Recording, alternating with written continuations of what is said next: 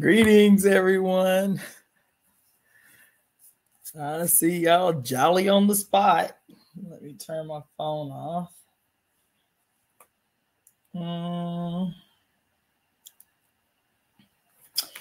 All right.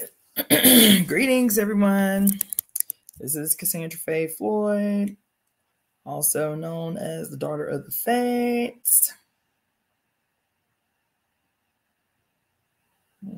Pull my shit together. All right. Whoop. Okay. Now that that is done.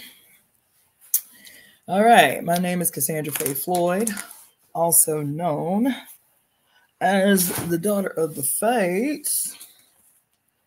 And we got a lot to do. And I'm going to tell you, I'm going to warn you right up front. We are not going to do what we have done the last two lives that I was with y'all. I do not know why Spirit came through the way that she did, but I am not going to be doing no 6 and 7 hour live today, okay? They were purposeful. They were necessary. They were good. But today, we are not doing no 6, 7 hour live. Okay? Same. But I have a lot for you. And I have spent all day in preparation. Okay? So, let's go. Greetings, everybody. Greetings. Coco Shay, Topanga, Nikki, Balance, Afrophysics. All right, y'all come on in the room. So, okay.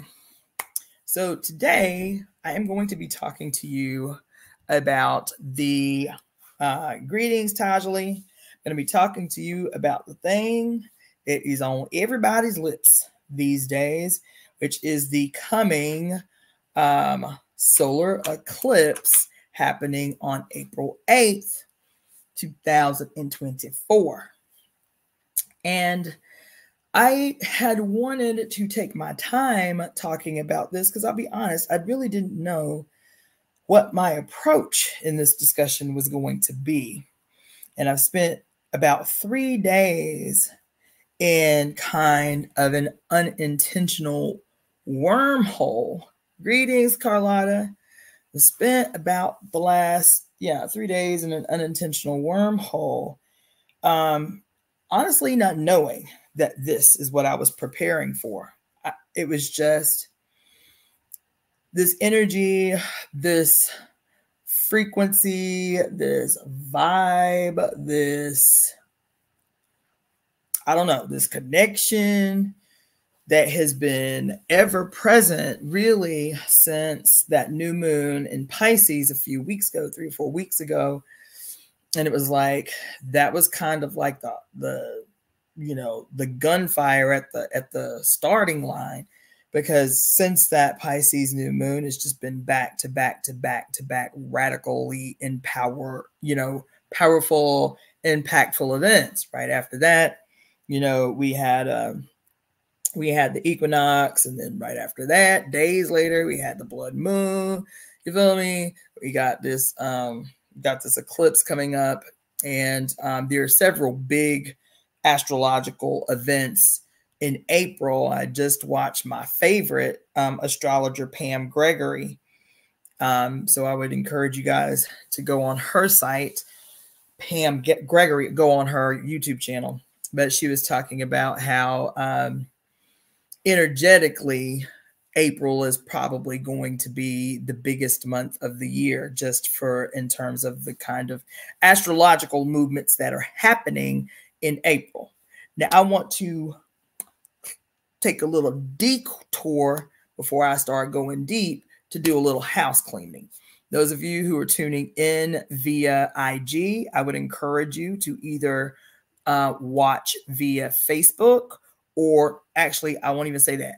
I would encourage you to watch this live via YouTube. That way it always, I'm always getting the watch hours, the likes, the subscriptions that I need through my YouTube channel. The second thing I will remind you of, I'm going to continue to remind you all of, is when you're watching this live, so there won't be any advertisements or anything like that. But when you are watching any of my videos on my YouTube channel,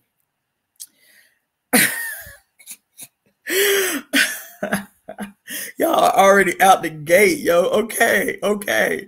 When you are watching my YouTube channel, a very easy way to support the channel. And when I mean support the channel, I mean support the channel, you know, economically. The easiest way to do that is to let the advertisements, the advertisements, the ads play all the way through. Like that is how, when people, I didn't know until my page got monetized, that is the way that people can support, is through allowing the ads to run all the way through. I know they're annoying. I get it. I have been in the past one that will skip every single time. I did not know. So even now I am letting these ads run, even if I mute them and go on to do something else, we'll let the ads play out so that those content creators that I support, that is a very easy way for me to support them. So when you are watching anything on my YouTube channel, allow the ads to play all the way to the end. Okay. Also, in preparation for this coming event, I really want to encourage you. I'm actually trying to build an appointment book. Hopefully I'll have that up tomorrow. But I really want to encourage you to solicit my skills. I really want you to schedule your readings. We are literally right in the peak, like right in the, in the dense ebb of our transition from the lunar eclipse to this solar eclipse. But we have been feeling the impact of this coming solar eclipse since the beginning of March. We will be feeling the greetings, Lotus Flower. We'll be feeling the impact of this solar eclipse heavily, densely for 6 months. But the impact of this solar eclipse will last 2.5 years. So let me get back to my thing. The thing is this energy and it's back to back. And then all of these things, we're in a wood dragon year, we're having all these major once in a lifetime events. We're experiencing all these major once in a lifetime astrological movements. The devil comet is this thing that everybody's talking about right now that's visible in the night sky. And so these are all the potential of these events are magnified times a million because we are experiencing them within the context of America's first Pluto returns, which I've been talking to y'all about for the last 4 years. Okay. So I am struggling with you. I am making a plea with you. Get these readings. I did a reading for this young man here at my place. It was a live reading. He came here. And the whole time I was like, sometimes I'd be dismayed up in here by these readings. I know I'm supposed to have like a modicum amount of like control and decorum and stuff. But sometimes, not sometimes, every time I do a reading for people, I am amazed at the accuracy. I am amazed because it's different. You know, the reads have always been good and profound, but lately they got off the chain. So get your reading. Schedule your reading. To do that, email me at releaseheartcenter@gmail.com. releaseheartcenter@gmail.com. For those of you who are tuning in via Facebook, Twitch, or YouTube, I'm going to type it in the comments section, releaseheartcenter@gmail.com.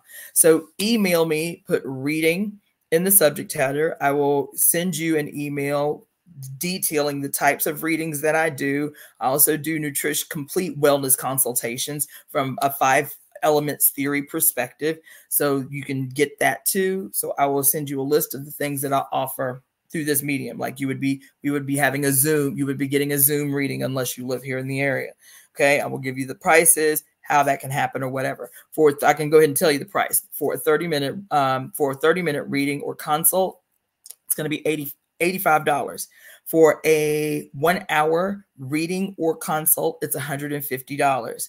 For the wellness consult, that will also accompany a typed out assessment and recommendations, nutritional recommendations, exercise and lifestyle recommendations, and an explanation of your diagnosis. Okay.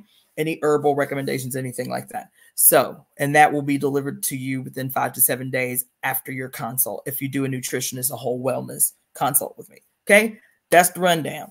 Those of you, even if you are tuning in live right now, there are ways, because my page is finally monetized, for you to send shout outs. You should be able to see across the bottom of your screen if you're tuning in live via YouTube, like little icons that you can hit. And there are amounts attached to each icon, like $1 or like $2 or like $5 or whatever. Do that. Do that. You feel me? Greetings, Brahmana Bhava. So these are the ways that you can support. I've told you guys too a couple of days ago that you can order jewelry from me, custom made. I had somebody order a pair of Sekhmet earrings like the ones I was sporting the other day. So you can also support by purchasing your jewelry from me. That is www. Let me just type that out too. www.DaughterOfTheFates.etsy.com.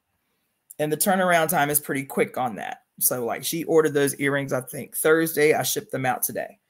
So, okay, so that's the ways that you can support. But I really, really, really, really, really want to encourage you to get these readings.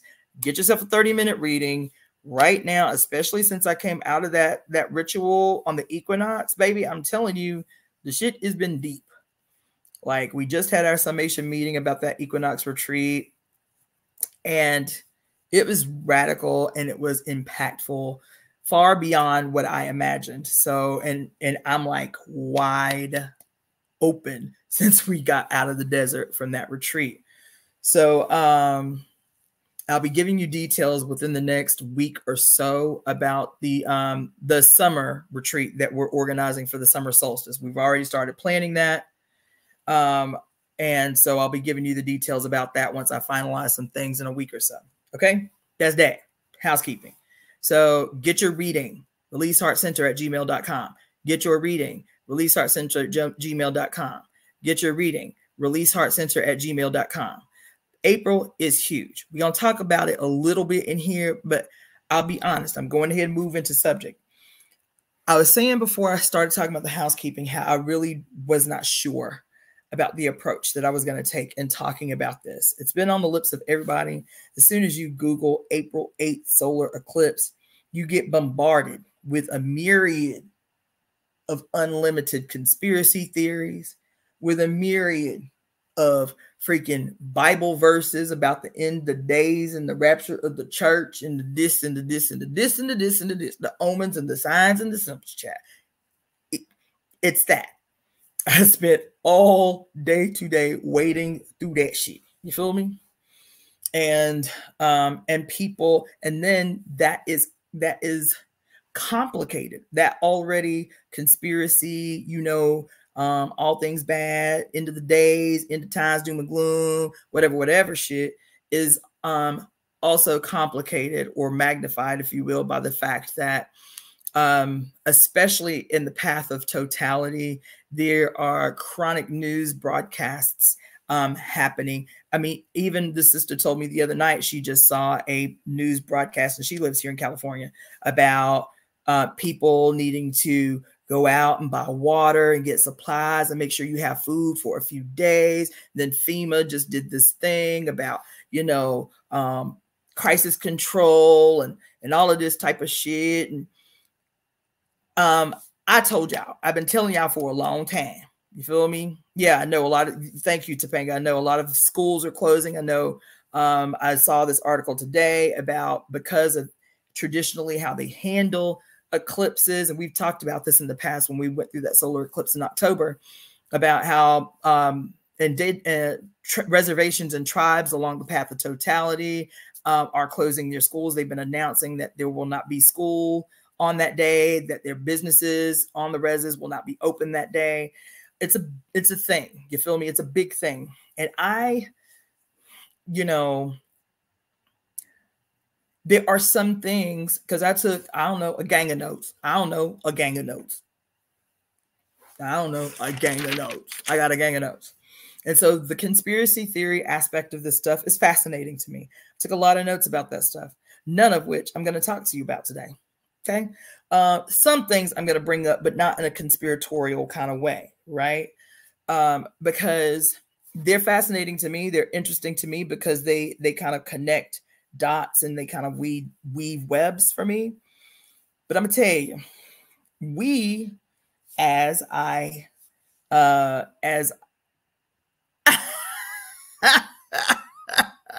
Topanga, girl, look, you came out the gate wilding, okay?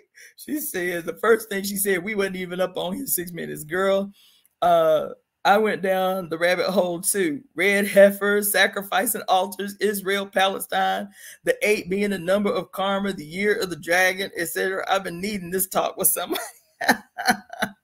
I promise you it will not disappoint, baby. I promise.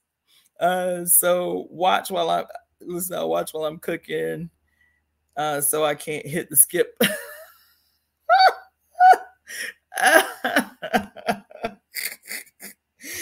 Yo, okay, out the gate wilding. All right, hold on. Let's see, like how the sun's supposed to go easy. Let's go. Oh, go east to west, but for some reason, it's going through Mexico, then to Ohio. Schools closed on that day. Anyone heard the eclipse is apparently serious? Listen, y'all. Goddamn! I just told y'all there ain't but about 10,000 different YouTube channels you can go to right now to give you all the conspiracy theory shit you need. That ain't what we here for. Now, there are a few of these conspiracies I will address within the context of what our title is today. A glorious conspiracy. A glorious conspiracy. Okay? That's what we're going to do. So a couple of things I want to do.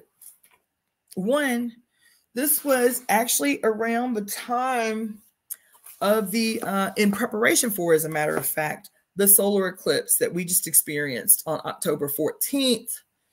No, was it October? No, it was November 11th. October 14th was the eclipse, but this conspiracy that I'm going to read to you, we developed on 11/11 because that is the anniversary of the Temple of Evolutionary Emergence, and it is also Veterans Day. And so I was like, we need to counter the conspiracy created on Veterans Day with creating our own conspiracy. So I'm going to read that to you first. And then I'm going to probably make this part of the intro that I do. Like, you know how some people will have an official intro? Like when I used to do Colonialism is Bad for Your Health. And I used to do the show Colonialism is Bad for Your Health. I would read point number 1 of our 14-point working platform as the introduction for the show. So this might very well end up serving as the introduction for whenever I do whatever, you feel me? But this is the conspiracy. It's still in works, but this is what I have so far. And you place your name. Let's see. Also, I am that young man that emailed you and wanted to put face to the email. Oh, thank you. That's what's up, Mike. Yes, I remember. Okay. I, Cassandra Faye Floyd, as a peculiar expression of the Almighty, the divine she, the great cosmic mother, I am joining in breath with my global family to conspire on behalf of the whole made well. We are breathing these words together to ensure that our home, her body, is restored to her original perfect glory. Her glory is perfect in peace, love, bliss, happiness, and ecstasy. This world exists because we collectively will it so. We, as the representatives of the mother's reign on earth, speak this beautiful conspiracy as a single cosmic earthly orchestra to guarantee heaven on earth in joyful compliance with our mother's will, with our mother's divine will. Possessing the power of our mothers, we welcome this glorious future now. It is certainly as we speak. Mommy and I are one.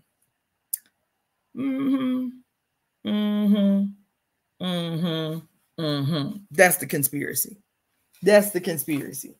And I'm going to start reading that before we ever do anything else, right? So that's the conspiracy drafted by myself on behalf of the Temple of Evolutionary Emergence, okay? That's the first thing I want to do. The second thing I want to do, I'm moving fast because I got a lot to talk to y'all about. Second thing I want to do, as evidence of what I just said earlier in promoting the necessity for you to get your readings. Get your readings, because all your readings come with homework. It's not just some shit to make you feel good. Every time I give a reading, you got homework, okay?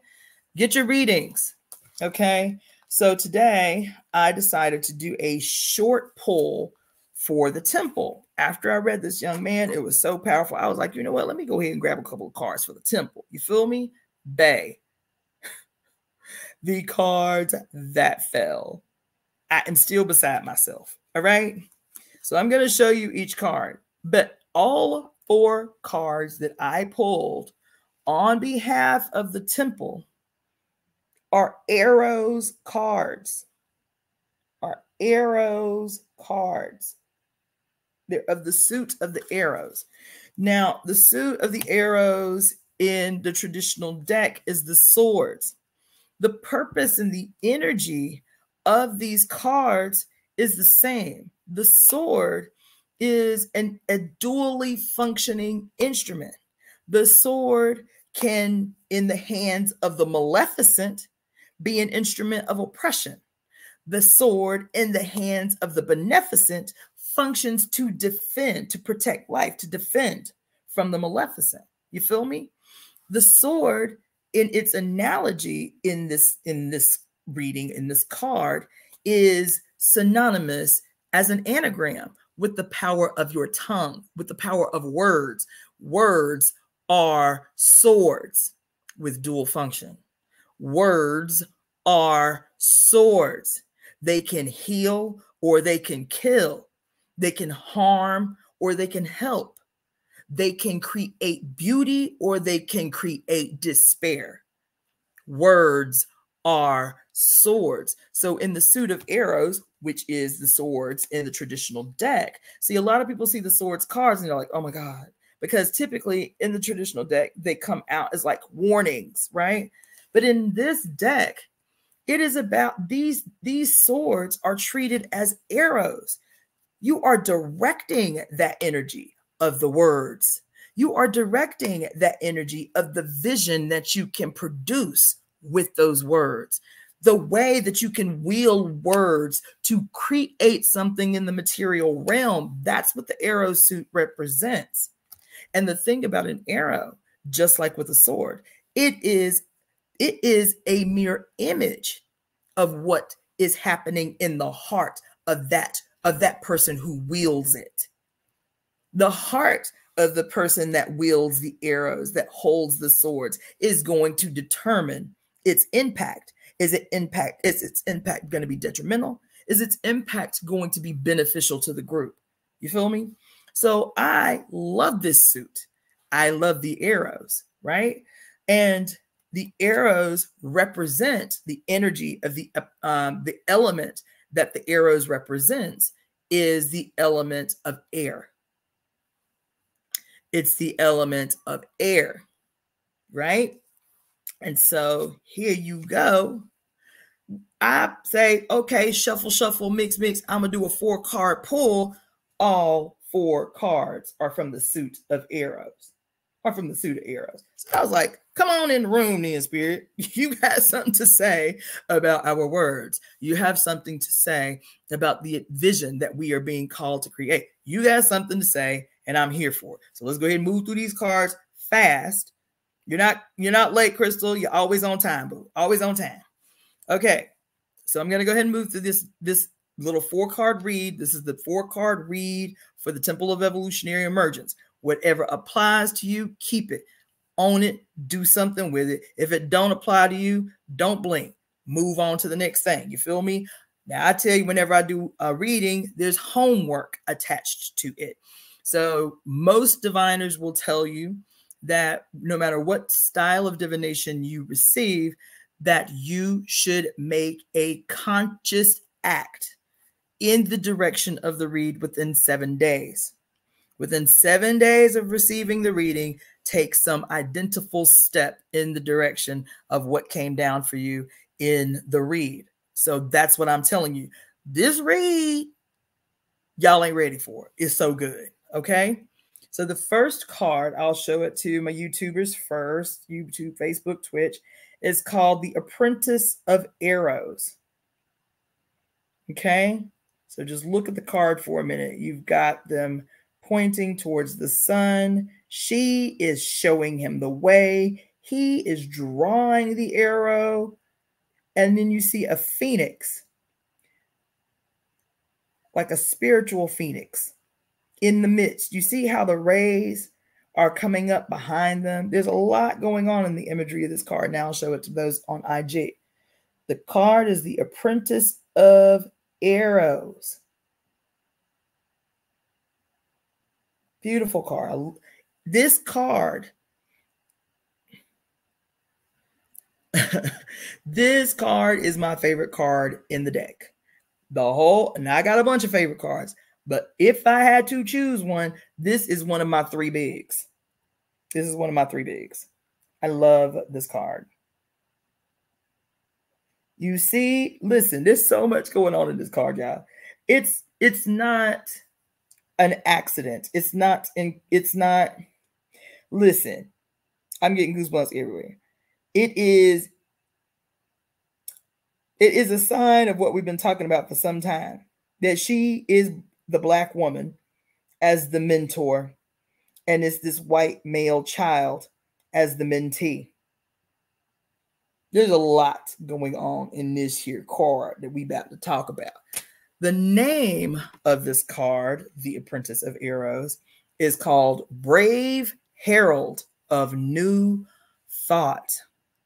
Brave Herald of New Thought. Now, typically, I just give you the interpretation for the card, but this card is my favorite card of the day. As a matter of fact, I wrote next to it, Oya. The whole energy of this card is Oya all over as soon as I take. So I'm going to read the card to you because it is magnanimous. Okay? Brave Herald of New Thought. Each minor arcana comes with a prayer that precedes it. So I'm going to read you the prayer and the message for this card. Listen. The prayer is, I speak words that affirm the positive. I write in words that speak the truth, knowing that the truth is the underlying goodness within creation, and anything less than wondrous is false.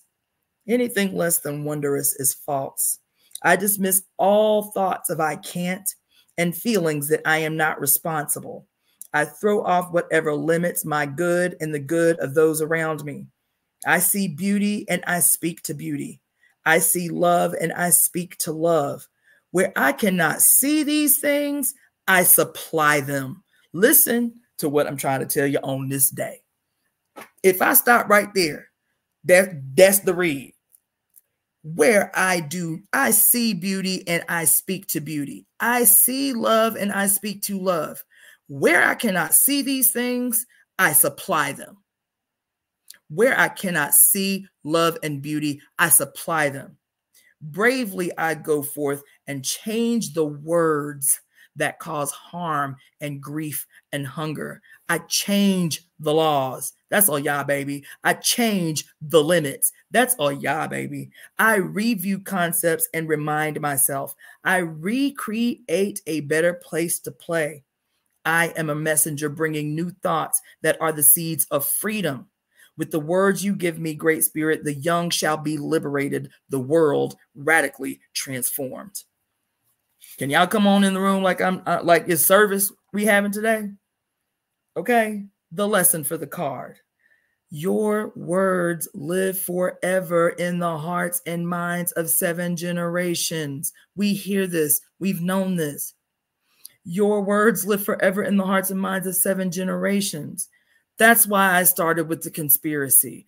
Your words live forever in the hearts and minds of 7 generations. Speak in such a way that their minds can develop images of better ways. Now, let me tell you about this card, y'all. I'm always saying verbatim. The responsibility of the artist is to change the world. The world will be radically transformed primarily by artists. Every kind of artist, graffiti artists, musicians, poets, you name it, the gamut, dancers, whatever.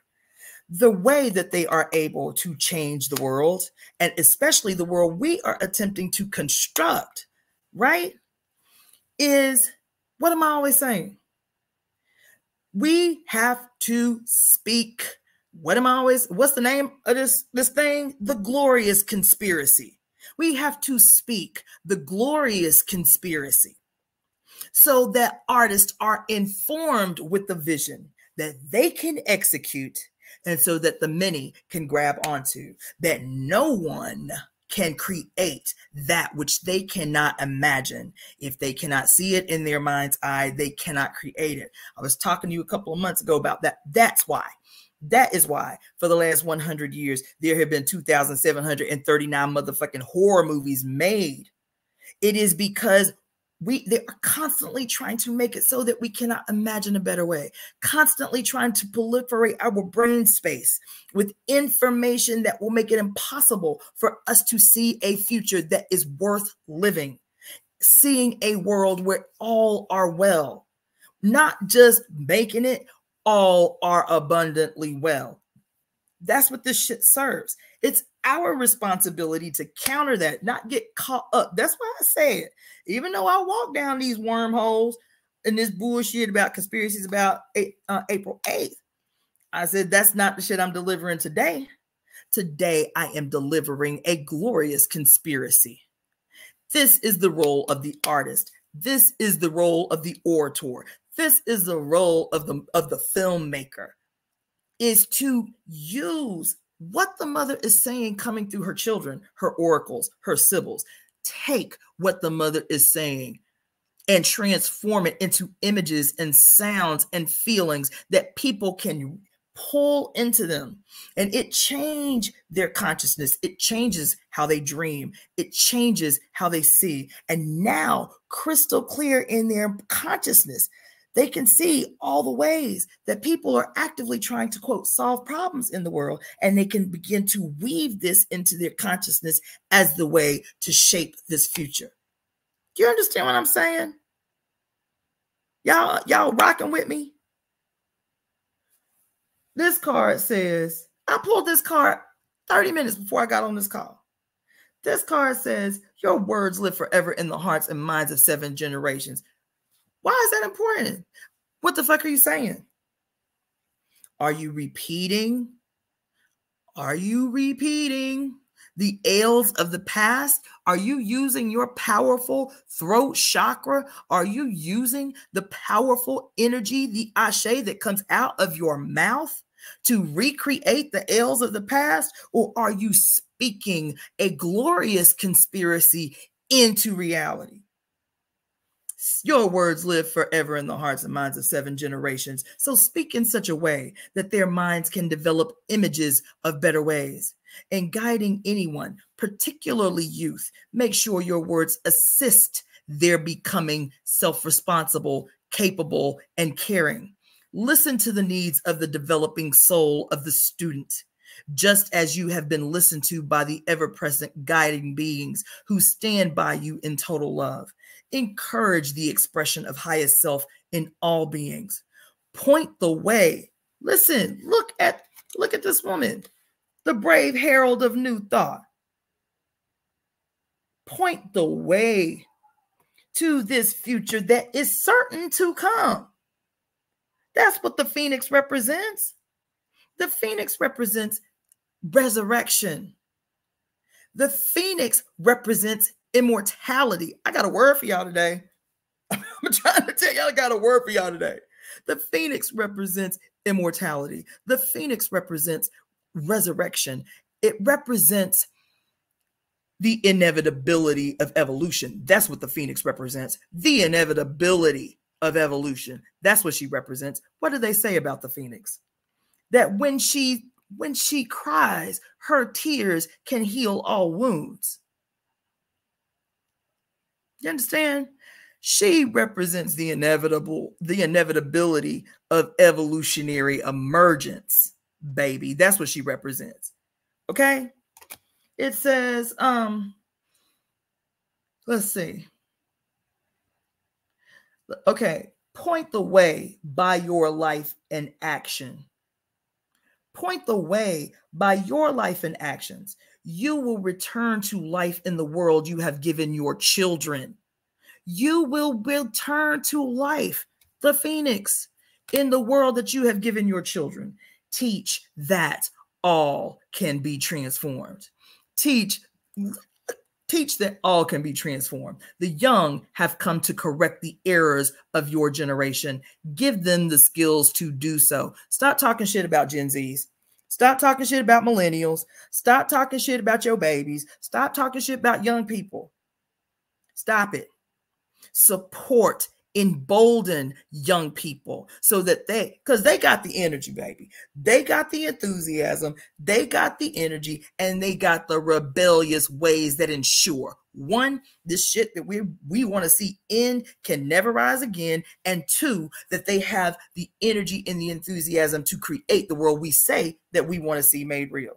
Stop slandering babies. Stop criminalizing young people. Stop talking about Gen Zs don't want to work. No, they don't want to work because they can see, even as our old asses can't, that there is a future in store for us where we do not have to be defined by burdensome labor. Okay? They got the courage we didn't have. They have the fucking gumption that we didn't have. So give them, what does she say? Teach that all can be transformed. The young have come to correct the errors of your generation. Give them the skills to do so. They are hope. Give them faith in themselves. Inspire courage in them. Share the wisdom that has helped you on your own path and the wisdom that you have developed as a consequence. Point the way. Encourage harmonious action in them. There is a child somewhere awaiting the knowledge you hold. Come on in the room, spirit. Woo! Come on in the room on this day, baby. That's just card one in this reading that I pulled for the temple today, baby. This is number one card. You understand? This is the number one card. Somebody asked, what is the deck that I'm reading from? This is the Medicine Woman Inner Guidebook. This is the Medicine Woman Inner Guidebook. Baby, Spirit did not come here to play today. Okay? I took off work. I had myself booked all day to rub on white people's asses, to do massages all day. I was like, you know what?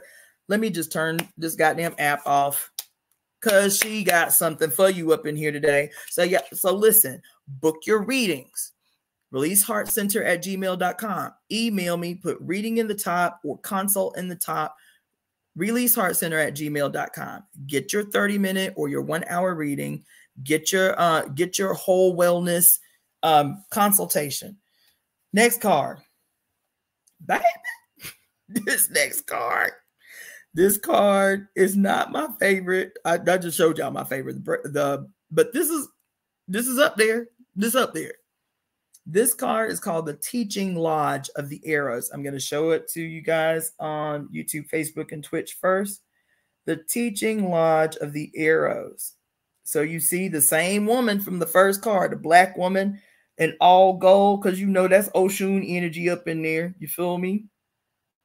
Looking outside the lodge. You can see that they're inside the lodge, but the light of the sun is what? Above head.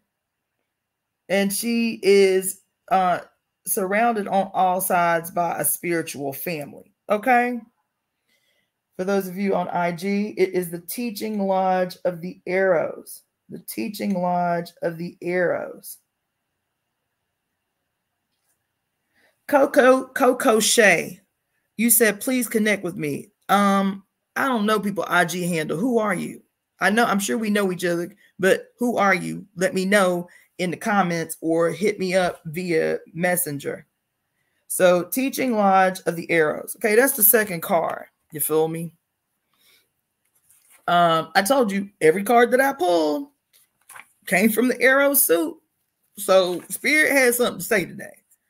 The Teaching Lodge of the Arrows. The name of the card is the Liberator. The first card is the Brave Herald of New Thought. The second card is the Liberator. You feel me? And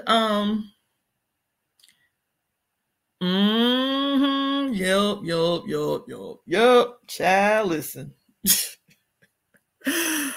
This is a preparation card. This whole read is preparation, baby. Let me just tell you, before I even talk to you about the rest of the cards, this whole read is a preparation. There is a reason that on my busiest day of the week, Saturday, I woke up this morning saying, I'm not going to take clients today. I got to get up on the internet and prep people. Today is March 30th. Today is March 30th. April is going to be the most radical month of this year, at least, you know, cosmologically. There's huge shit happening the entire month. Plus, there is one conspiracy I am going to mention within the context of what's happening in April. Okay? That I didn't even know about until I was researching today, and we need to know about it. We need to know about it. But this whole month is going to be stupendously, unbelievably, globally transforming and radical this month. So get your fucking readings done. If you don't want to get a reading with me, I'll have an attitude about it, but that's fine. Go to where you need to go to get a reading. If you've never had your birth chart done, go and have your damn birth chart done this month. This read that just fell on today is a preparation. Every single card is a preparation. I've pulled 4 cards out of a well-shuffled deck. All arrows. All arrows. All arrows. So even though I'm telling you that the energy of the arrows represents the swords, which is an anagram for words, it also can be taken literally in terms of being prepared, being ready, and being deliberate in how you are shaping your future. This is the future that they're all looking towards in the lodge. This is the future that they're all looking towards in the lodge. You feel me? Now, in Native tradition, the lodge, the sweat lodge, the inipi, the home, these are all symbolic of the womb. The womb, and the reason they're symbolic of the womb is because within the womb is everything that we need. We don't have to be outside of it. Everything that we need, we have when we are in the womb. Comfort, nutrition, everything that we need is within the womb. So whenever you hear someone talking about the spiritual significance of the lodge in the suit is synonymous with the night. Okay, the night in whatever the night is, whether it's a night sword, blah blah blah. It's the energy of the night.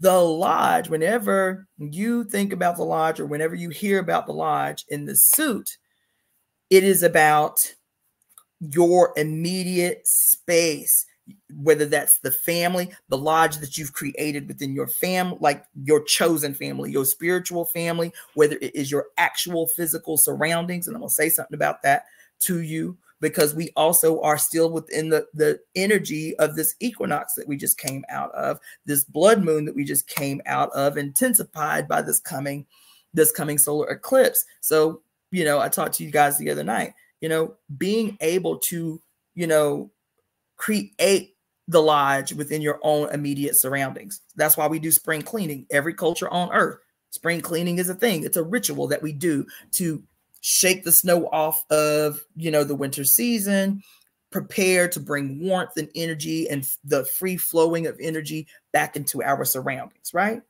So the teaching lodge of the arrows, baby. Am I going to read the prayer? Yes. Yes. I'm going to read the prayer for this card too. I'm going to read the whole card. I don't typically do this, but there's a word for today. The prayer. In the name of harmony and peace, I live. I am the one who speaks. I have studied the great warriors, the peacemakers, those who freed slaves, and those who stood their own ground. Woo! I am learning the themes of their lives and making them my own. Listen to the word up in here, y'all. Listen to the word up in here today. Thank you, Brahmana Bhava. In the name of harmony and peace, I live. I am the one who speaks. I have studied the great warriors, the peacemakers, and those who freed slaves and those who stood their own ground. I am learning the themes of their lives and making them my own. I am learning from revolutionary women and evolutionary men the very qualities that gave them undying spirit. I am gathering to myself the knowledge that I too can draw on the great mind. In my life, I will correct an injustice. I will right a wrong. Come on in the room. Listen. In my life, I will correct an injustice. I will right a wrong. I will bring love where none has been known. What did the first card say? I see love and I speak to love. I see beauty and I speak to beauty. Where I do not see these things, I create them. Where I do not see these things, I bring them. Here she say, I will bring love where none has been known. I attune myself to the sound of truth, and I listen until I am known. The lesson for the card. Now, this actually is a wonderful card, the Liberator card. It is time to put yourself in the company of great minds. Listen, y'all. It is time for you to put yourself in the company of great minds, whether through books, films, or person to person. Surround yourself with a heroic presence. Read the words of those who mastered life. Listen to music that fills you with positive visions. Let poetry enter and inspire you. This is the lesson of the card, baby. Delete from your reality all sounds and images that bring you down, at least in your personal space. Surround yourself with visual, auditory, and sensory experiences that uplift you. Create your own teaching lodge of arrows. No bad news here. No television, no newspapers, no magazines that do not support your highest visions and aspirations. It is time to create, at least in your own small space, a completely inspiring environment, and then welcome the goddess. Are y'all in the room? I need to see hand claps. I need to see snaps. I need to see a raise the roof, something. Do you hear this? Especially as we are in the spring equinox that is challenging. It's been kicking my ass because I ain't cleaned my space yet. Every day I say, okay, I'm going to clean my place. Every day I'm going to clean my place. I ain't cleaned my place yet. You feel me? This energy says, do it now. Create your own teaching lodge of the arrows. Be deliberate in channeling the energy around you so that it fills you. What does it say? It fills you. It builds you. The lodge, she say, read it again. The lodge restores you. It emboldens you. It nourishes you, just like your mama womb. It nourishes you. It protects you. It grounds you. You understand? Do this. Create an environment for yourself. Because I'm going to tell you, I told y'all I've been in a wormhole for about 3 days. All these conspiracies, all the things about April 8th, and I placed them accordingly. But I stepped right up in here and say, y'all ain't getting that. Y'all are only going to get from me a glorious conspiracy that you can fully participate in. That's what y'all getting from me. Leave the noise to someone else to do. Leave the noise for someone else to take in. All right? Okay. She says she want me to read it again. Delete from your reality the sounds and images that bring you down, at least in your personal space. Surround yourself with visual, auditory, and sensory experiences that uplift. Create your own teaching lodge of the arrows. No bad news, no television, no newspapers, no magazines that do not support your highest aspirations. It is time to create, at least in your own small space, a completely inspiring environment and then welcome the goddess. Huh? Whoo! Listen, that's the teaching lodge of arrows.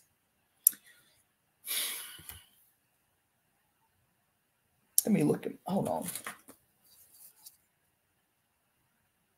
Can I see what that is? Okay. All right, that's the teaching lodge of arrows, y'all. Listen. Yes. The next card. Equally powerful. Equally powerful. Let's see here. Yeah. This is the 10 of arrows.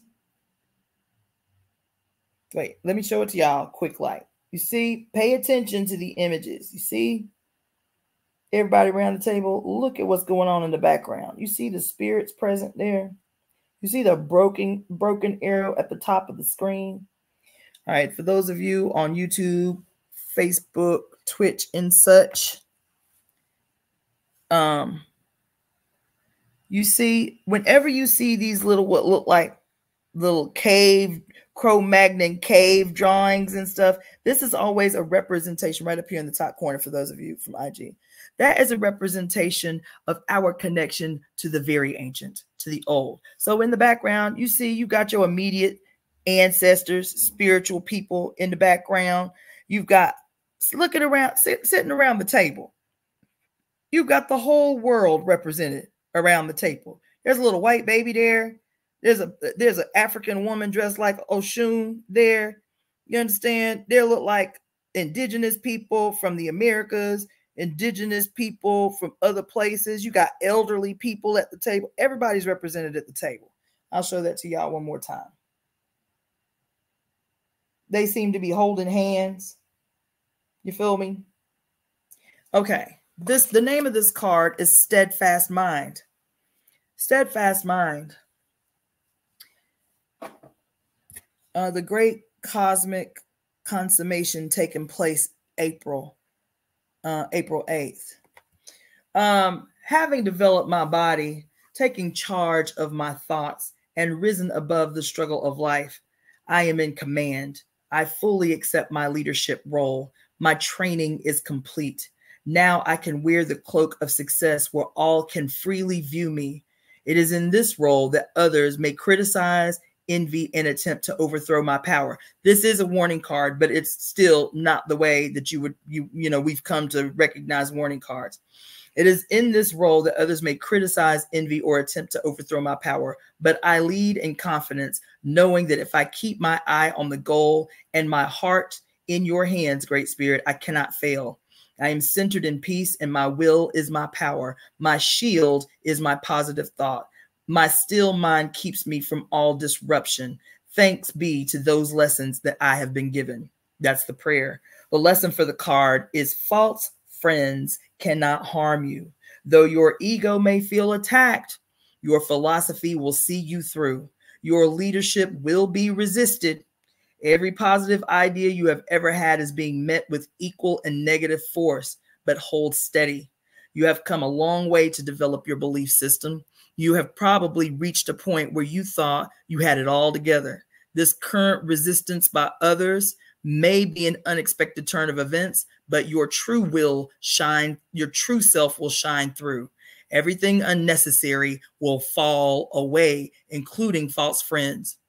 Hold to your truth. Stand fast in love. You may feel humbled, and your ego self may not like what is happening, but do not give way to anger, resentment, and thoughts of a lower nature. Your target is always God realization, not revenge. The warrior's path is straight and clear. She simply does not waver from the good. Woo! Listen. She simply does not waver from the good. So listen. Don't nobody bring me no bad news, no bad news. Come on, come on, come on. For you young folks who do not know, I'm about to share that comment. for those babies who, it's funny how this movie keeps coming up lately, and I keep being dismayed about how many young folks ain't never seen The Wiz. Like, who your parents is? Wait, who your peoples? Like, where your peoples at? Like, how can they have done such a humanitarian disservice to you that you have not watched The Wiz? I don't understand it. You can't make it make sense. I do not understand. It's come up a lot this week, so I may need to rewatch it. But this at the bottom of the screen is a quote. Don't nobody bring me no bad news, no bad news. That's my jam. Anyway, okay. So the 10 of Arrows, I really respect this card whenever it falls, because let me tell you what happened this morning. This morning I woke up, dumb scrolling on IG first thing. And the first thing that I saw was like an announcement that Lizzo had made on her IG account about, it was really sad. It was really demoralizing. It was basically saying, all I've ever wanted to do is make music that makes people happy, that makes people feel good. That's all I've ever wanted to do, is bring joy through music. And she says, it does not matter what I do. I am overwhelmed by people's hatred of me. It doesn't matter what I do. It doesn't matter. If I lose weight, people hate. If I gain weight, people hate. She was just talking about how much violent vitriol people continue to spill on her and how she can't take no more. And she said something to the effect of, as of today, I quit. And she, did the deuces up. I was like, that shit hurt my feelings. It really did. I love Lizzo. I'm not gonna lie, I love her. And I've seen over the years how it's timely. It's timely that all of these cards, all these Arrows cards fell, because that's how I started the day. It was just like, damn, this girl, first of all, she's still a baby. She's so young. You understand? And to be in the eye, of the many, and to have so many feel confident enough to outwardly express their hatred, their rage towards, to shoot that kind of energy towards that young woman. And, and for her, yeah, I get it. You got to, put your hater blockers on and all that shit. But energy is impactful and people can feel it. And I felt her this morning. That was how my day started. I was like, damn, that's really fucked up. This girl is amazing. And I've seen how, so I'm a Black female. So what may not be apparent to others, I have seen a radical shift in her energy from when she first, became big. I've seen a shift in her energy, even in her facial expressions, from her first album to now. When she first hit the scene with that cute little video, what was it? Shoot. I just took a DNA test. Found out. I just took a DNA test. Turns out I'm 100% that bitch. Even when I'm crying crazy. Yeah, I got boy problems. That's a human in me. Listen, her confidence was crazy. It was so refreshing. And it was like genuine and honest. Go back and watch them first two or three videos off that album, and then go back and watch the most recent videos that she's done. You can see that something has changed in her spirit, and it is in response to this energy that she is receiving from so many. You know what I'm saying? And unfortunately, she doesn't have the understanding or the information that would help arm her, which would let her know that that's what comes when God reveals herself and her ass has the audacity to be Black and female. That is what the blowback is going to be when God has the audacity to reveal herself in the body of a big Black woman and squad up. You feel me? So unfortunately, she's not armed with that information. I told y'all I did a whole live about the vitriol I got when I did that damn video on Black female power being confused with masculinity. And child, they opened up the floodgates on my ass as soon as I saw one unkind word blip by bitch block. You ain't about to disturb my motherfucking peace on some dumb shit, baby. I know you're still an infant. You understand? In your understanding. But you ain't about to disrupt my motherfucking peace. You feel me? And so Anyway, let's see. Coco Shea says, I just finished reading the Sibyl's eye-opening. This message is timely for people. Timely, our people need more. That was what people were crying out for. Absolutely, yes. So anyway, the reason I bring that up in terms of the 10 of Arrows is I love when this card falls, whether it's for me or whether it's readings that I do for others, because sometimes we need the reminder. We need the reminder that if we can see it, if we can see a thing coming, that's what I said. This whole spread was a preparation spread. If we can see things coming, if we know the inevitability, especially that comes in people's conditioning. People's conditioning is what has them deny the face of God in Black women. People's conditioning is what has them uncomfortable in their flesh in the presence of a powerful woman. People's conditioning is what does that. And the deconstructing of conditioning, this is going to be the blowback. As long as you keep yourself focused and don't have the knee-jerk response to want to box a bitch who you know is an infant. Oh, poor tink tink. That's my attitude. Or some people, they can get a slick word. But most people is like, oh, poor tink tink. I jostle them gently. I let them know that they offended. But to like go toe to toe or like, you know, wail, I don't do that. I stay in what I'm trying to do. I stay present in what it is I'm trying to do. What is it I'm trying to do? Be the brave herald of new thought. That's what I'm trying to do. I am trying to be the wise sage, self-expressed, mastering the art of words, self-expressed. You understand? I'm trying to be the brave herald of new thought. And I can't get on your level and expect you to see bigger. I can't be where you at on the ground and teach you that there's something more, that there's something better. I can't get down and dirty with you if I'm going to teach you that there's something better, that there is a future that is right literally on the precipice of. You feel me? That's what this card warns. That's why the 10 of Arrows has, who is the brave herald, baby? It's the Black woman from the card that we just read, the Apprentice of Arrows. The brave, God damn it. The brave herald, I don't even know how that happened.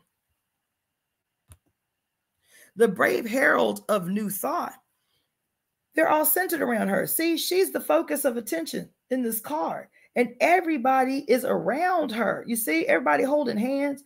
Everybody is around her. She's got her ancient ancestors here in the corner. She got her immediate ancestors and spirits. You know, they got the 7 stars over her head. Look at that.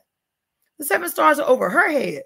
She is the brave herald of new thought. This Black woman in the center of the table of many. Look at that. She is the brave herald of new thought, teaching from the first card, teaching the young the way forward. Look at this. She is the brave herald of new thought, guided by the resurrective spirit and energy, the evolutionary emergent energy of the phoenix.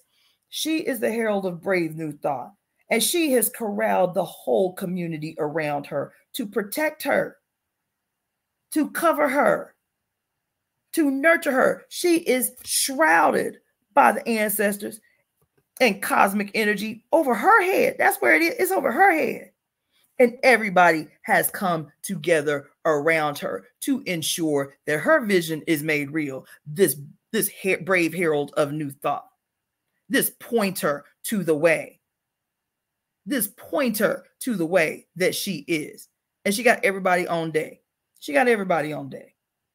So the whole purpose of this card, and look at this. What do we say? Creating a space, creating a lodge where no bad news can enter, where no bad energy can enter, where no ill intentions can enter. What was our second card? It was the teaching lodge of the Arrows. Here she is in the center again, pointing the way to an inevitable future. What do we say? Pointing the way to a glorious conspiracy. That's what she's doing. And what does she do? She calls on her spiritual family to enter the lodge, to support her in the lodge, to ensure that this new future, this glorious conspiracy is certain. That's what she's done in this reading. She said, everybody on deck, because they're going to be haters. There are going to be people shooting ill intentions. People going to be trying my stilo left and right. What does she say? People going to criticize, envy, and attempt to overthrow my power. People going to be all up in my shit, attempting to sabotage what the fuck it is I'm doing. But y'all know me. Spirit knows my intentions. She has placed a crown of 7 stars on my goddamn dome to ensure my success. And my primary motivation is the good of the whole. The good of the whole. She said your target is God realization. You can't be invested in revenge, boo. Your path is bigger than many can see right now. Squad up, because people gonna test you. That's why the name of the card is Steadfast Mind. Be steadfast in what it is your destiny is, what it is your purpose is, and squad up so that these negative things that come to you, you have a healthy lodge, a teaching lodge of the arrows surrounding you to fortify, protect you while you on this mission. They protecting you while you leading them. And while you leading them, you demonstrating the way forward. This is a reciprocal relationship that she's involved in. They trust her because they know the future that she is giving them is certain. So they support, they cover, they protect. Is this sounding familiar to y'all? In the occurrences of the last 3 weeks with me, is this sounding familiar to y'all? The Anipi as the mother's womb, her spiritual family as those who trust the vision that is divinely given. Trust the vision that is divinely given. The crown of 7 stars placed on her head. All of the ancestors saying, yes, this is what it is. The phoenix saying it is certain. The future is certain. The evolutionary emergence future is certain. Now you can work against it and make your struggle more difficult, or you can get on board and recognize the ease with which the certainty that we are creating will not harm, won't be harmful. You won't hurt. Because if you listen, evolution is inevitable. There ain't no negotiating with evolution. Evolution is inevitable. It's happening all the time, whether you will it to or not, whether you want it to or not. You have a decision in the evolutionary process. You can buck against it because you hate change. You hate things that are unfamiliar. You hate evolution. And that will make your life burdened, weighed down, painful. Or you can relax into the certainty that this thing unfolds at the mother's will. And all she wills for us is a future that is bountiful. Let go of this shit of the past, baby. Last card, I said it wasn't going to take long, but I guess I lied. You feel me? The last card is, again, from the arrow suit. It is the exemplar of the arrows. It is the exemplar of the arrows. I love this card. The name of this card, the exemplar of the arrows. I love this card. The name of this card is the Master Storyteller. The exemplar of the arrows is the Master Storyteller. So look at everything that's going on. See the tapestry in her lap? Look at what's on the tapestry. Look at what's on the tapestry. The images on the tapestry. This card is, let's see, can you slow it down, but you can't, you can slow it down, but you can't prevent it. You can't even slow it down. Listen, even the shit that we're going through, baby, you have me tell it was a cyclical inevitability meant to show the human race something to allow them to evolve. That's all. You understand? Now, I know people don't want to hear that. Let's see, a difficult task. This work is for the collective consciousness. We can't deny it anymore. That's right. Okay, so let's talk about the Master Storyteller, the exemplar of the arrows. And then that's going to be the end of the read. And then we're going to go into what I wanted to talk to y'all about. But I had to throw this bow today. You feel me? All right. I'm going to read this whole card too, just because. And it's a short one anyway. It's a short one too. The prayer. I love this prayer. Once upon a time, listen. Once upon a time, I lived a warrior's life. I strived, I sought, I conquered my fears. I saved the lives of others who were fearful by helping them to be brave. And all the way, I enjoyed myself. So I am here to talk about it. Hear my stories, and you will learn my warrior's ways. Listen to my life, and you will find the way that is your own to travel. For I am kind and can see all ways. I have risen up to the sky and soar with the eagles to watch you. I have dug into the soil of my soul and grown. I have traveled by instinct to journey's end and floated in peace in the night. My eyes are above the world, but my stories are in it. Thus I can teach, and my words will be beautiful. The lesson of the card. The lesson of the card. The exemplar has lived and thus passes on wisdom, not empty words. Come in the room. Back up your beliefs with experience. This is the only way to test for truth. The exemplar is the master storyteller, a sage, a wise one whose words empower. It is time to encourage the young, clarify possibilities for a balanced future, and disseminate pure thought. You have cast out doubt and despair. Now you can reveal hopes that can be made real by those who follow you. Speak of a world worth working for. Yeah. Yes. Yes. Your words pave the way to the future. Wait a minute. Circling back to our first card. Your words, as the brave herald of new thought, pave the way for the future. This is our first card. Your words pave the way to the future. Your experience. Yeah, I got chills everywhere. Your experience tells you which words hold fast through time. Your thoughts are pure, for they are based on a reality. They are based on a reality you understand fully by the life you have lived. They are not in conflict with what is, but encompass and describe it. Listen. The exemplar is the master storyteller, a sage, a wise one whose words empower. It is time to encourage the young, clarify the possibilities for a balanced future, and disseminate pure thought. That is why this read right here, I came up on here and see it right out the gate.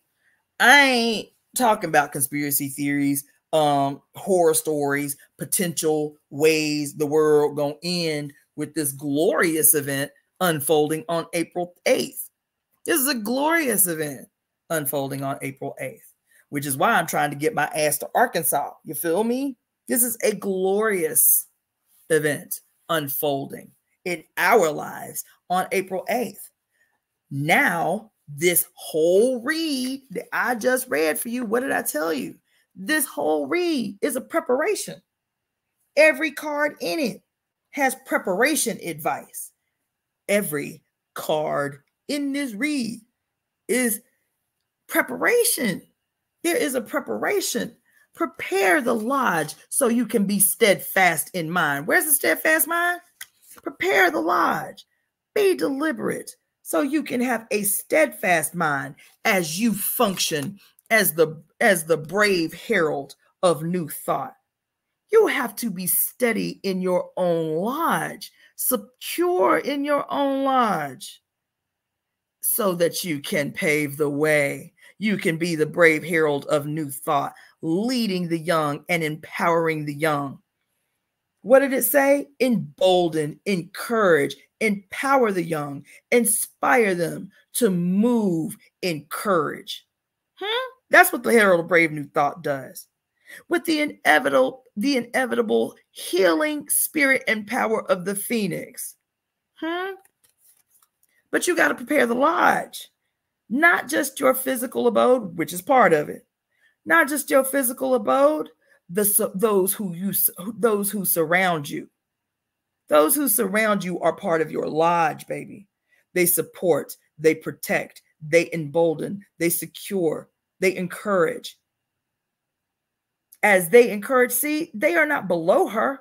They are sitting at her feet because they know what? She is the brave herald of new thought.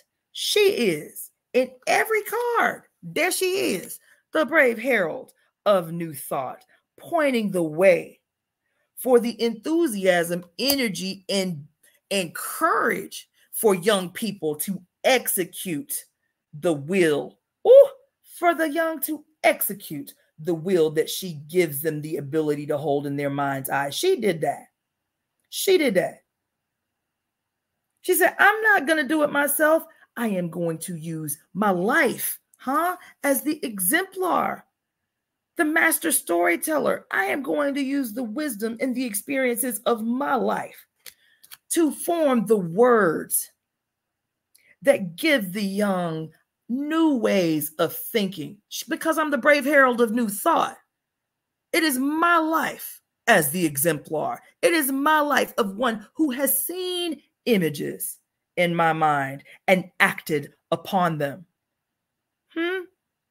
I am the brave herald of new thought, teaching the young and giving them the courage as the master storyteller to execute the vision, to execute the vision, to execute the future. They have the energy. They have the stamina. They have the will. They have the courage. They have the fuck you attitude to the system, the fuck you attitude to the world that has been, the fuck you attitude to the system that oppresses. As the master storyteller with a sturdy, secure lodge, they sit at my feet, not as servants. They sit at my feet to secure the future. You hear? And I call on my whole human family from every culture, from everywhere, and all their ancestors, and all my ancestors, and all the cosmic astrological alignment to serve me in this moment as I pave the way to an inevitable future that is crafted into a glorious goddamn conspiracy. Y'all in the room today? Y'all ain't in the room. Y'all ain't in the room. Yes. This is what this did today. This read. You understand? Coco Shay, what's happening? I'm trying to get to Hot Springs, Arkansas, because it's on the path of totality. And it's been 6 years since I went to Hot Springs, Arkansas to mine. I drove to the highest peak in the mountains of Hot Springs, Arkansas, to mine for crystal quartz in Hot Springs, Arkansas. And I was like, what a radical way to bring this shit back into a cycle, back into a circle. It's 6 years later. And this is one of the many crystals I mined out of the mines, the crystal quartz mines in Hot Springs, Arkansas, at the very top of a mountain, where it is the first time that I heard God speak out loud. Like, yes, bitch, it's me. You the only one up here on this mountain. You up out here by yourself. You feel me? And I got something the fuck to say.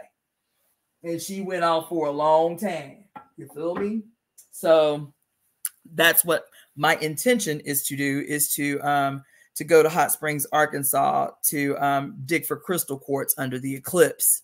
To dig for crystal quartz under the eclipse. I intend to be there in plenty enough time that I am able at the top of this mountain to experience the eclipse from on top of this mountain while my bare feet is in this blood red dirt, mining for crystals under this most powerful event. Yes, I will be doing ceremony up there. Yes, I will. Yes, I will. Sure will. So that's what's going to be happening in Arkansas, just so you know. But yeah, that read was so affirmative in so many ways. Child, I was shook. That's why I started with the read of the conspiracy that we crafted on 11/11 of 2023, on the anniversary of the founding of the Temple of Evolutionary Emergence. We can't keep talking about the world we want to see, baby, if we are not using all of our ashe on a regular basis to create it, to generate it, to speak it out of our mouths. Okay? Now, I'm done with that. I see y'all comments are crazy. Y'all are killing me. You feel me? Yes. Yes. Yes, Mia Plays. Thank you so much. Thank you, Sister Cassandra, for putting the solar eclipse in the proper perspective. Yes. So some of the things that have been, that most of you, I'm sure, have been hearing, if you're paying any attention about this solar eclipse, is one, and I said this at length when I was preparing you guys for the solar eclipse that took place on October 14th. Multiple traditions all over the world historically have treated the solar eclipse in particular with dread. Most cultures treat both eclipses, the blood moon or the lunar eclipse and the solar eclipse, with dread. All of the traditions, damn near everywhere on earth, view these two phenomena with dread. They have all kinds of stories that all result in doom or gloom. But as I revealed to you, and I won't go back through the whole thing, you can go back and watch those videos that I did around October 14th in preparation for the solar eclipse. These traditions that we hear and that we know are still based in the early stages of patriarchal condemnation of the evidence of the mother. When I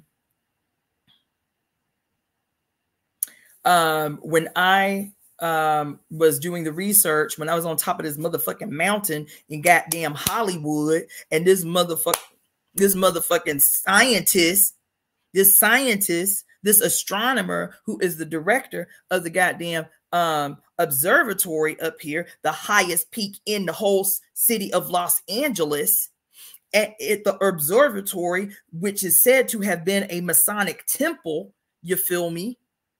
And he gonna get up there on a microphone that you could hear all the way down to the bottom of the goddamn mountain, talking about the dragon represents this dark entity that is consuming the sun. So the ancient Chinese had a chant that essentially would say, "Dragon be gone, dragon be gone, dragon be," to chant away the dragon, to rescue the sun. I'm sitting on top of this mountain like, oh, I'm screaming, oh my God, I can't believe this is happening. What? I'm screaming, baby. That happened right here in Hollywood.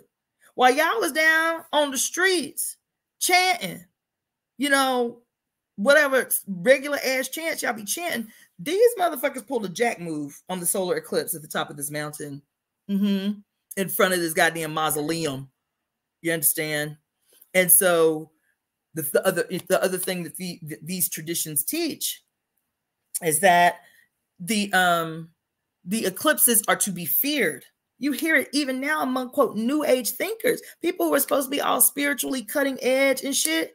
Say, what do they say? You can go down the list. If you Google rituals for the eclipse, rituals, blah, blah, blah, blah, blah, they'll say, oh no, don't do magic work on the eclipses.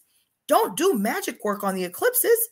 It's too powerful. It's too radical. It's too scary. Don't do any rituals on the eclipse. Wait till the day before or the day after, but don't do that. They're talking about how many reservations along the path of totality that are completely shutting down. No school, no businesses open. This was a big theme because, what do they call it? The Canyon of Monuments, I believe, in Utah, which is going to be in the path of totality. The whole reservation, like, they have an open reservation, but the whole reservation was like, nobody that is not a res resident, nobody can come on the res during this eclipse that happened on October 14th. But still, all of these stories, the reason I mentioned that all of these stories are based in a patriarchal condemnation of the mother, because the dragon represents the mother. The dragon in every culture and every tradition represents the mother. The Leviathan in the Bible, you name it, every serpent, every dragon, every snake, every winged scaled creature represents the energy of the primordial mother. So this white boy get up on top of the goddamn mountain talking about the dragon is some dark entity trying to consume the sun, dragon be gone, and then elicit the energy of, I know, easily close to 1,000 motherfuckers on top of that mountain. Brown, black, red, yellow, white, from all over the world. People in turbans and saris and all kind of shit. Unknowingly and unwillingly pulled into a goddamn ritual led by a white scientist at the highest peak in the city that has the biggest portal, the biggest energy vortex in the country, on the highest peak in front of a almost 200-year-old observatory that used to be a goddamn Masonic temple with all kinds of creepy shit painted on the ceiling that don't nobody even pay attention to.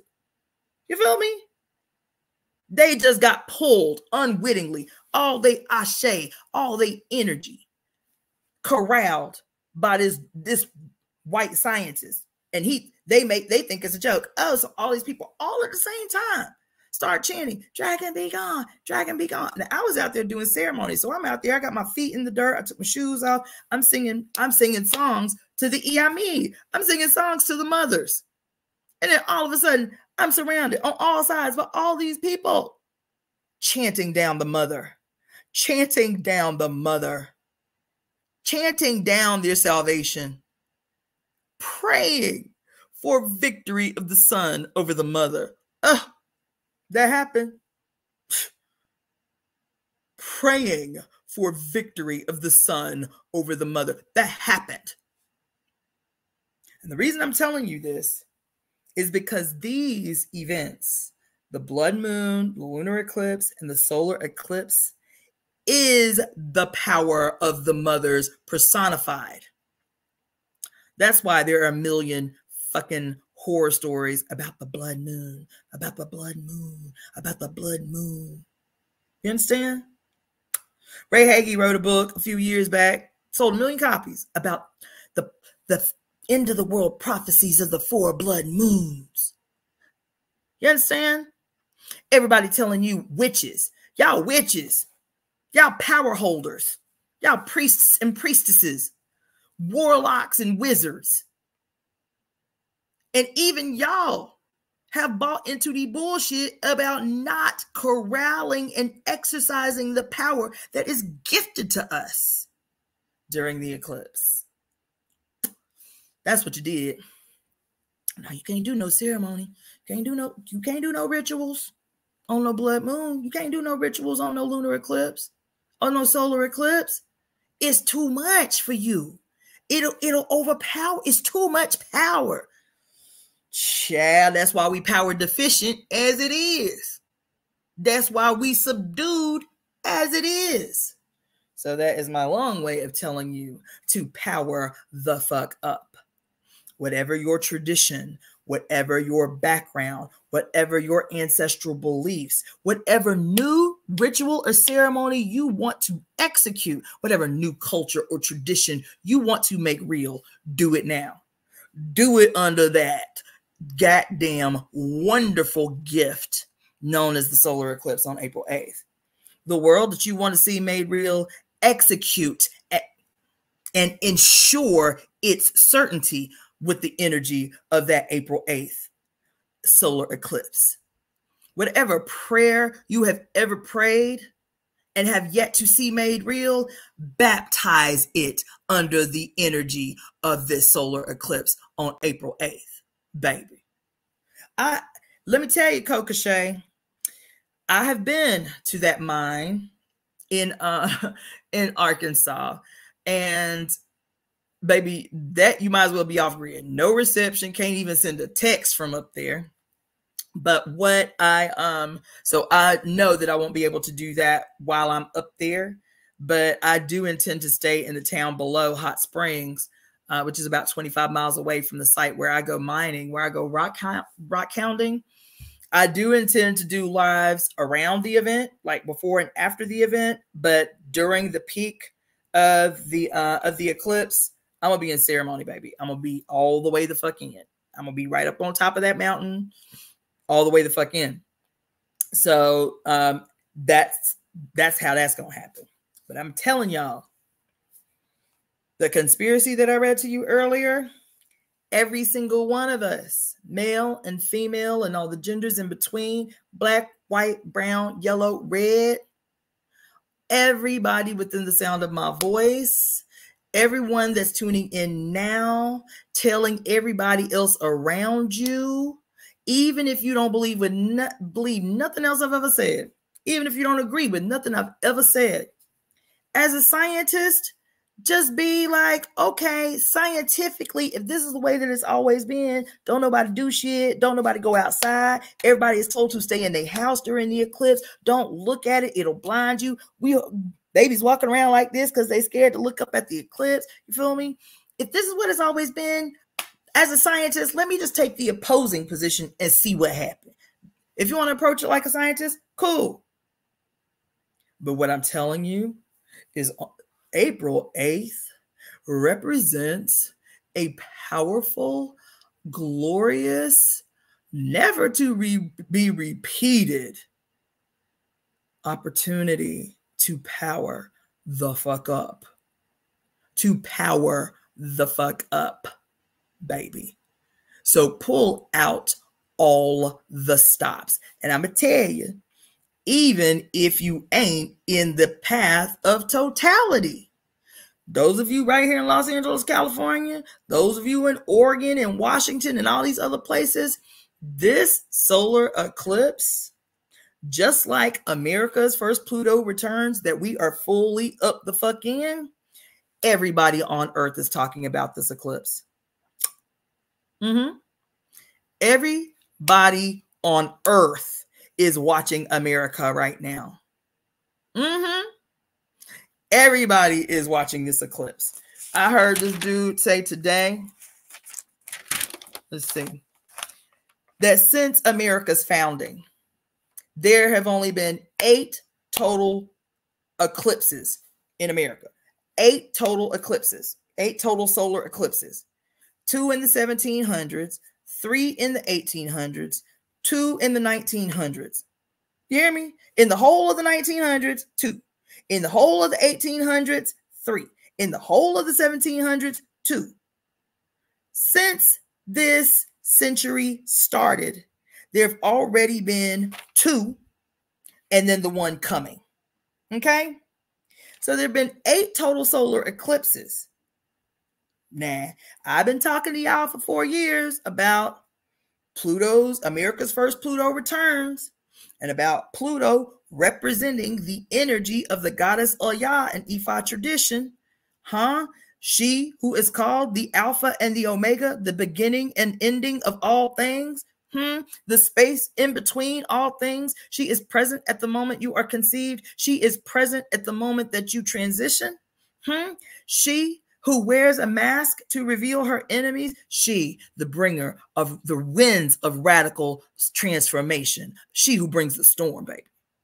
And she, as Pluto, Oya, she is also called what? The mother of 9, the owner of the number 9, the master of evolution.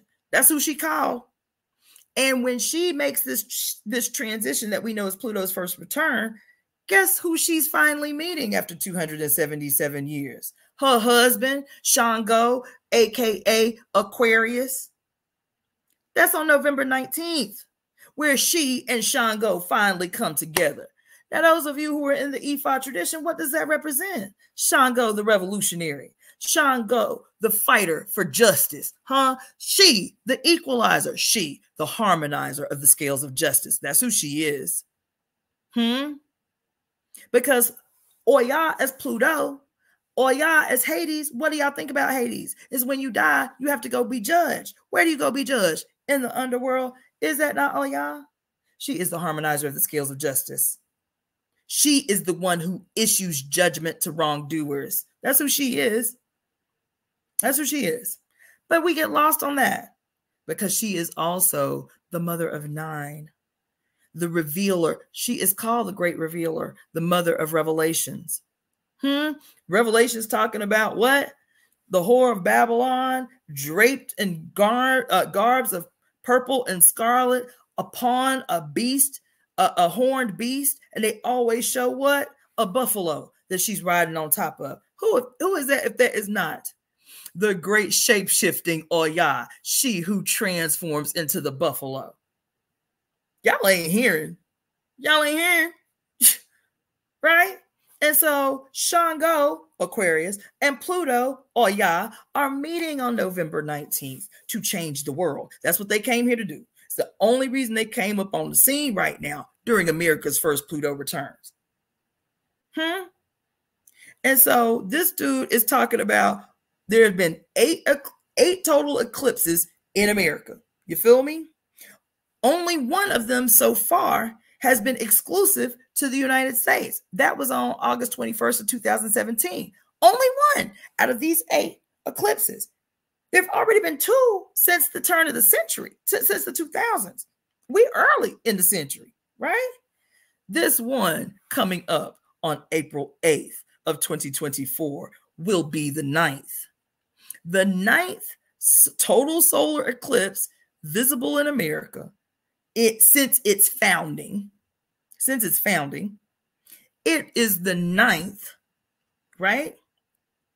And it is the only one of all of them that has been completely exclusive to America. So the one that was, they said the first one, August 21st, 2017, it went all the way across the United States, but it was still visible in other countries. This one coming up on April 8th is exclusive to North America. Won't be seen anywhere else other than North America, Mexico, United States, and Canada. Exclusive to North America, won't be visible to anybody else. You feel me? It's the number 9th. Now, this was a Christian talking about this, by the way. This was a Christian. And let's see, sacral steam, lightning flashing here while you say this, Cassandra. Woo, okay, yes. The Etowah Mound site in Cartersville, Georgia, will be open to the public to view the full solar eclipse. Thank you for that information, Patricia. But I'll be honest, I'd be leery about going into spaces that are like heavily populated with others.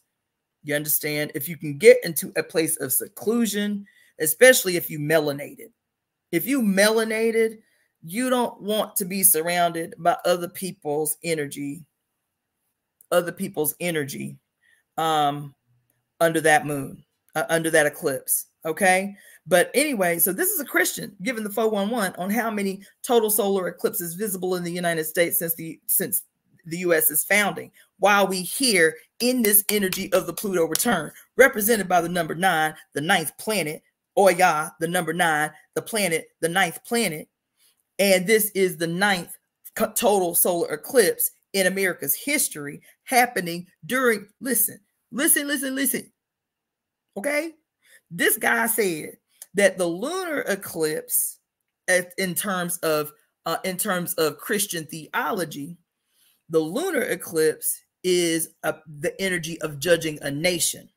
The solar eclipse is the energy of judging America, or wherever it is. You feel me? And so he said that this is what the Christian said, that this eclipse is the number 9th eclipse in U.S. history. This is the Christian saying this, y'all. It's the number 9th solar eclipse in U.S. history, and the number 9 represents completion, represents an end, represents judgment. That's what the Christian said. Represents judgment. And who is this judgment directed towards? He said, God, using this eclipse as a symbol, has judged America. That's what the Christians said, y'all. So y'all can take it from me, like I've been telling y'all all these 4 years, or you can go to the whiteboard Christian who says, honey, he said, it's so clear. He said, because with the last solar eclipse that happened October 14th in 2023, he said, these two eclipses literally forms an X, like X marks the spot. He said, with the number 9 energy that represents an end, a completion, and judgment, and then the cosmological X marks the spot between these two eclipses, God has passed judgment on America. That's what the whiteboard Christian said today. Yes, he did. I said, I accept that. I accept that. That's what I've been telling y'all all along, though. Go back and watch my Pluto's returns videos from a couple of years ago from the workshop I taught. This is exciting news. This is exciting news. Now, he was despairing. He's like, God done judged America. You feel me? It's over. It's the number 9. It's the number of completion. This shit about to go to shit. You feel me? Like, he was dismayed. He was dismayed and bewildered, child. You feel me? This should be glorious news for us. We must see this as a glorious completion, as the official end to that which we no longer want to see on earth, child. Yes, on April 8th. So witches, meditators, peace thinkers, way showers, wizards, warlocks, priests, babalaos, get your juju up. Power the fuck up to ensure the certainty of the future that we want to see made real, to make sure that we consecrate the prayers of our ancestors abused by this bitch in the light of this most radical energy that the mother is bringing to us, this lunar eclipse. Now, for those of you, so the solar eclipse is a new moon. The solar eclipse occurs in a new moon. Lunar eclipse is a full moon. The solar eclipse is a new moon. So it still has that energy. New beginnings, planting new seeds, sowing new seeds of intention, prayers for the future, new ventures, right? New beginnings. That's what a new moon represents, the dark moon. The dark moon also represents secrets and mysteries. But under a solar eclipse, those things are brought to light. Even though the world goes dark, the energy from the sun illuminates those things that have been mystery, secret, kept quiet, kept hidden. Right? And so let me tell you, in the I go to my Facebook page today, because I posted a lot of websites, articles, tidbits of information that I think are valuable in preparation for this solar eclipse. It did not occur to me until today that April 8th is the day that the Academy Awards are held, right? Because I went and looked up, I Googled April 8th in history, the significant events that occurred in April 8th in history. Well, April 8th is the beginning of the Aries season, right? It's the season of war. It's the season of fire energy, right? And but it represents so much more. It represents drive. It represents courage, right? And baby, April 8th, it took me a while to scroll through the events that have occurred historically on April 8th. Big, massive, radical, permanently transformative events that have unfolded on April 8th.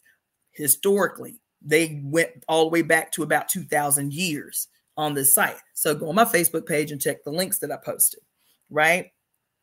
But I want to tell you, everybody's talking about predictions, end time predictions. I want to tell you, I've said this many, many times before. Predictions in the world as we know it are not predictions. They are mathematical, predictable calculations. So what has happened is even as we, as Christians growing up, my Facebook page is Cassandra Faye Floyd. Cassandra Faye Floyd. Even like when we was raised and brought up into Christianity, and we was always taught that astrology is of the devil, that astrology is witchcraft. And so you was always told not to look up at the sky, right? Not to look up. What do they say? Not to look in the sky for signs and shit. And anybody who reads the stars, may she be condemned as a witch and all that bullshit. They did that for a reason. They don't want you to look up at the sky. Remember that movie that dude did about global warming or whatever? What was it called? Don't Look Up. Ooh. Remember that movie that came out a few years ago about global warming? And the name of the shit was Don't Look Up.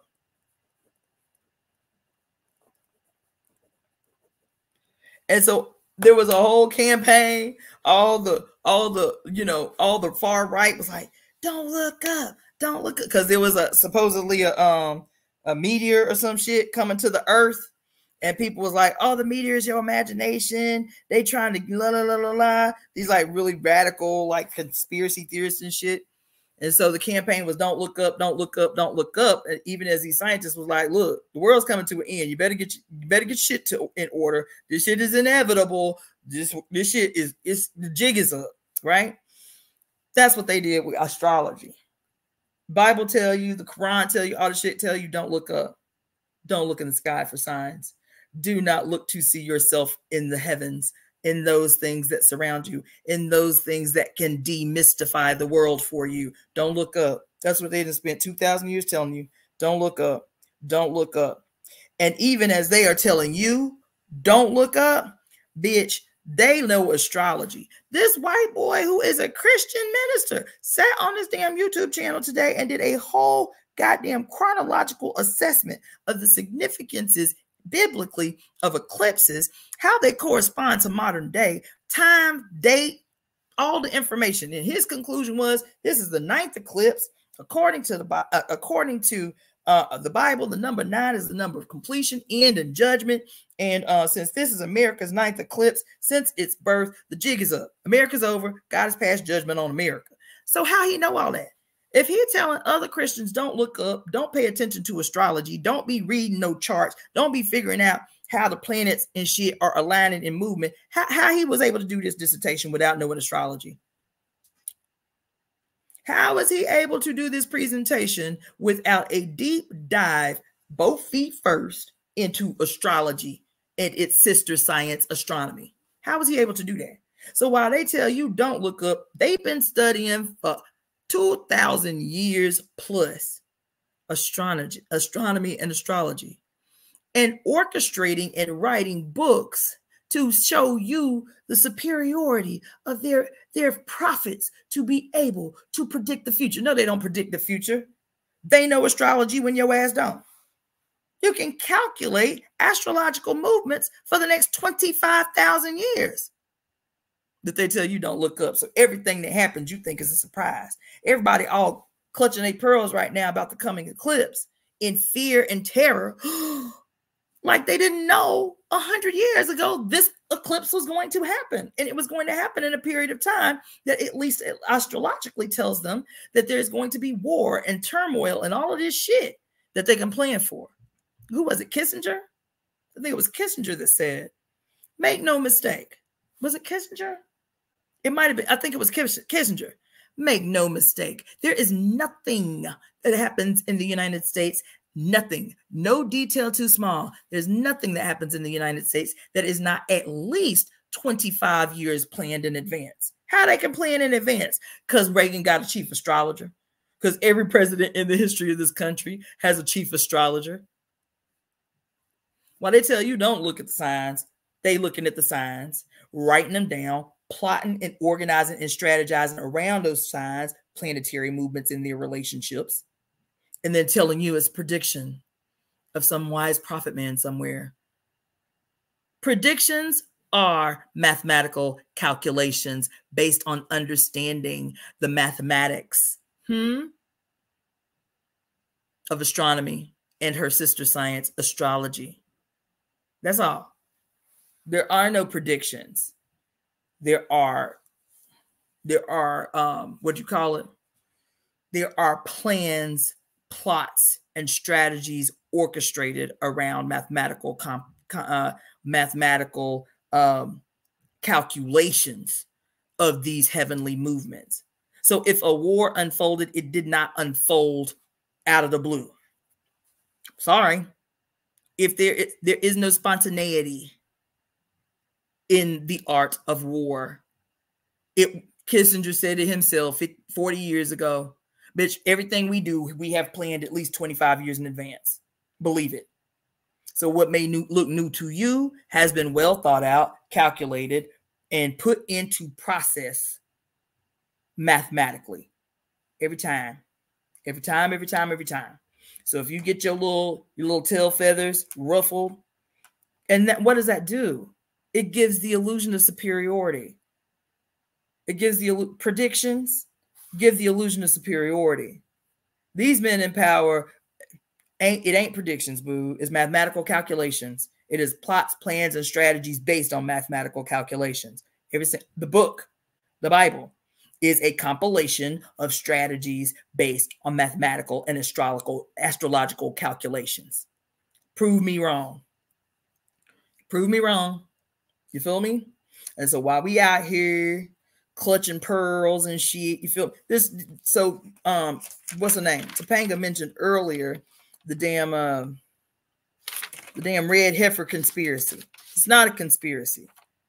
This is this war unfolding when it did, how it did 7 days before the eclipse in October. 2 days before that, they doing some random out the blue testing of the national broadcast system, and the only places that were going to be tested was the continental U.S. and Israel. Y'all remember that? October 5th? Beware the testing of the national broadcast system, and the only places that were going to be tested was the United States and Israel.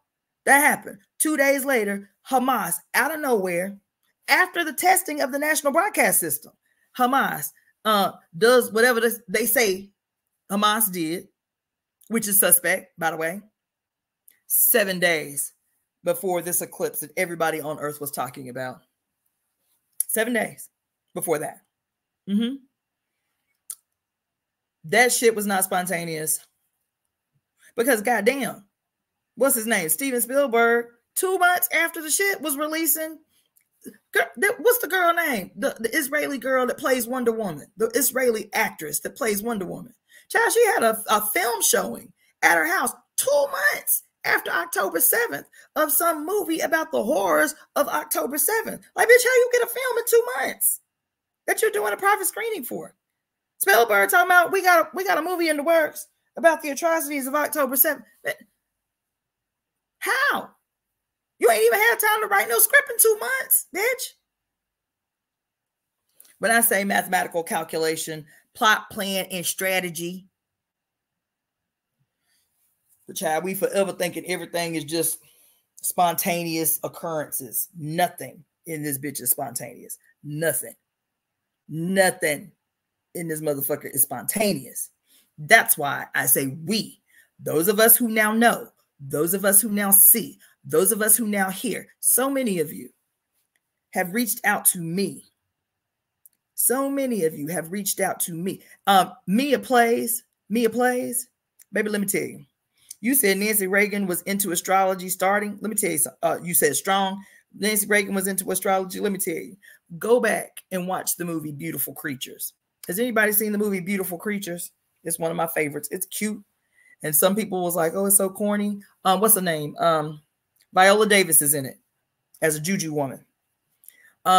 Beautiful Creatures. It's a vampire story. But baby, the subtext in that movie is every fucking thing. It's everything. And the reason I mention that is because when Viola Davis is talking to the young girl witch who is about to receive the claiming, she's about to go through this ritual called the claiming. Viola Davis is taking her down into this basement of this secret library for riches that's under the town's library. And they're like, you know, how big is this thing? It seems like it goes under the whole city. She said it spans underneath the entire eastern seaboard. And she said the only person that the only mortal that humans ever feared was Nancy Reagan. That shit always stood out to me. I was like, what is the significance of that? Why they call out Nancy Reagan like that? In this movie, Viola Davis says the only mortal that witches ever feared was Nancy Reagan. Go back and watch the movie. The movie is dope. But anyway, everything is of mathematical calculation, baby. Everything. And so we're going to be gripped in fear, like somebody was mentioning to me the other day about FEMA making this announcement about, you know, making sure you have enough food and water in your house for a certain period of time and all of this stuff. People are every town along the path of totality is preparing. They're saying the path of totality, they're expecting about 70 million tourists to descend along the path of totality. 70 million, right? And so they're, you know, preparing for what that is going to mean in terms of traffic and all of this stuff. Yeah, but I would say, just like our reading said, be the brave herald of new thought. Speak only words that show the way forward. What does it say? I see love and I speak to love. I see beauty and I speak to beauty. She says the truth is the underlying good in everything. And anything less than wondrous is a lie. Anything less than wondrous is a lie. I see love and I speak to love. I see beauty and I speak to beauty. Where I do not see these things, I bring them. I create them. What'd she say? She reiterated that. The storyteller has to be able to take her integrated experiences in life and her knowledge and her wisdom to be able to shape the new thought, to be able to shape the new world. Where? In the hearts and minds of the young. In the hearts and the minds of the young. In her lap is the tapestry of her life. In her lap is the tapestry of her life that she shares with the young.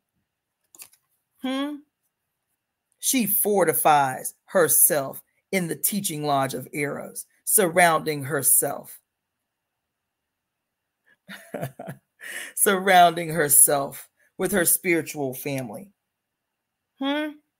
Listen, she protects herself from envy, resentment, and saboteurs by calling on everybody, calling on the ancestors, calling on the ancient ancestors, calling on the Great Spirit, calling on the cosmos crowned on her head, calling on the entire human family, the young and old, and all those in between.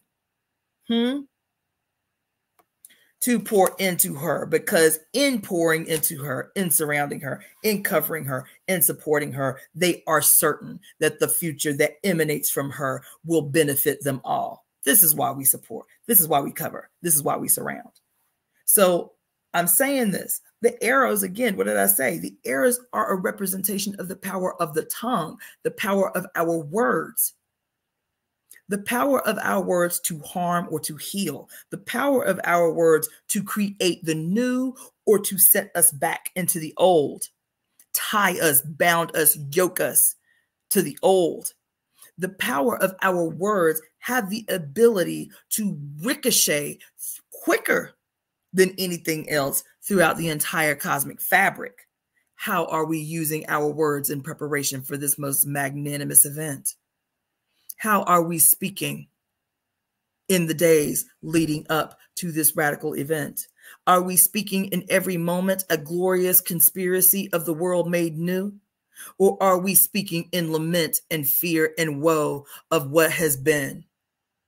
Are we recreating in the moment the ails of the past? Are we recreating in the moment all the laborious, woesome, dreadful shit that we are subdued by? Or are we speaking into existence a radical, unimagined, beautiful, certain future? Are we speaking this together? What does the word conspiracy mean? It means breathing aloud an oath that is, let's see, breathing aloud an oath together, breathing together an oath to ensure a certain future, breathing together an oath that ensures a certain definitive future. That's what conspiracy means. Look up the etymology. So whenever you re-speak in somebody else's conspiracy, you are ensuring a certain result. When you are speaking, repeating, investing in somebody else's conspiracy, you are ensuring a certain definitive result. Can we create a new conspiracy?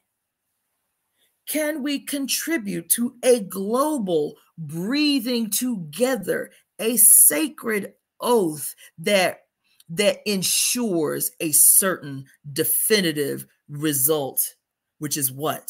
The world made new, the world healed, the world liberated, the world made free. Every individual on earth being ensured sovereignty, the sovereignty that the birth from the body of their mother was supposed to ensure them, a baptism in her sacred water, an oath, a covenant made when her sacred blood crowned the top of your head, when you went from possibility as unseen into a definitive destiny to be executed at your birth, consecrated in your mother's blood, was supposed to ensure you sovereignty, that sovereignty that has been stolen from you, that sovereignty that has been taken from you. Now, when we breathe the future, when we breathe together a sacred oath that is guaranteed to ensure a certain result, that's the only business, that's the only thing we got any business talking about for the rest of this year, for the rest of our life. Yah is on the scene to ensure that what we have been praying for can be made real. Shango, her partner in crime, if you will, the turn-up man, is going to meet his wife on the scene November 19th, where they will dance for 20 years, baby. They'll dance for 20 years. Because when they link up for good on November 19th, they gonna be up in this bitch, posted the fuck up for 20 years. This is the tone setting energy that we must be engaged in. April 8th, just like I went up on that goddamn mountain on October 14th, this is the term setting energy for what we want to create. This is the new baptism, if you will, in the waters of Aquarius, the water bearer, Shango. This is the new baptism. You understand what I'm saying? And Shango is beautiful. Shango is the turn up man, Lord of the drum, God of dance. He's not just a war god. He goes to war when oppression is dominating. He's the liberator. He is Shango. But guess what? He got flared while he doing it. You feel me? Yah, the goddess of the winds of radical transformation. She who is the governess of revelations. She who wears a mask to reveal her enemies. She who is the mother of nine, the Alpha and the Omega, the beginning and the ending, present in every space in between, present in the space between your inhale and exhale. Yes, she is. Yes, she is. Present in the moment that you climax. Yes, she is. Yes, she is. She goes into war in a skirt of nine colors. She goes into war dancing, baby. And every time her skirt flings around, a storm of transformation flings off the end of it. A tornado, a fucking typhoon, a goddamn hurricane. You can take the energy any way you want. Oya is the mother of abundance. She governs the marketplace. She's like, bitch, I want you to be rich. I want you to be rich. If you are just, I want you to be rich. If you direct from the heart as the brave new herald of new thought, as the brave herald of new thought, I want you to be abundant. That's what she says. They getting busy. And what they don't need is your uncertainty. What they don't need is to hear your fears. What they don't need is to hear that you are a coward. What they don't need is to hear you complain and bitch and moan and woe and shit. That's what they don't need. They need, like, we up in this bitch, now we see. We up in this bitch, now we know. We up in this bitch. We can shape the future as we see fit because our mother or Yah is on deck to ensure it so. Because Shango is in the space to make sure that it is certain that our desires for our realm are made real. Everybody on deck to make it so. The courage, the audacity of Aries is on deck. That's the requirement. What does it mean to speak a glorious conspiracy? That in this period that we in, with that new moon in Pisces, that blood moon that just handed all us our asses, that spring equinox, that was so goddamn radical. Oh my God. So radical. It was purposeful that we were out in the desert. And everybody thought I was crazy. What you mean you burying bitches in the desert? I mean, just what I said. I'm burying motherfuckers in the desert.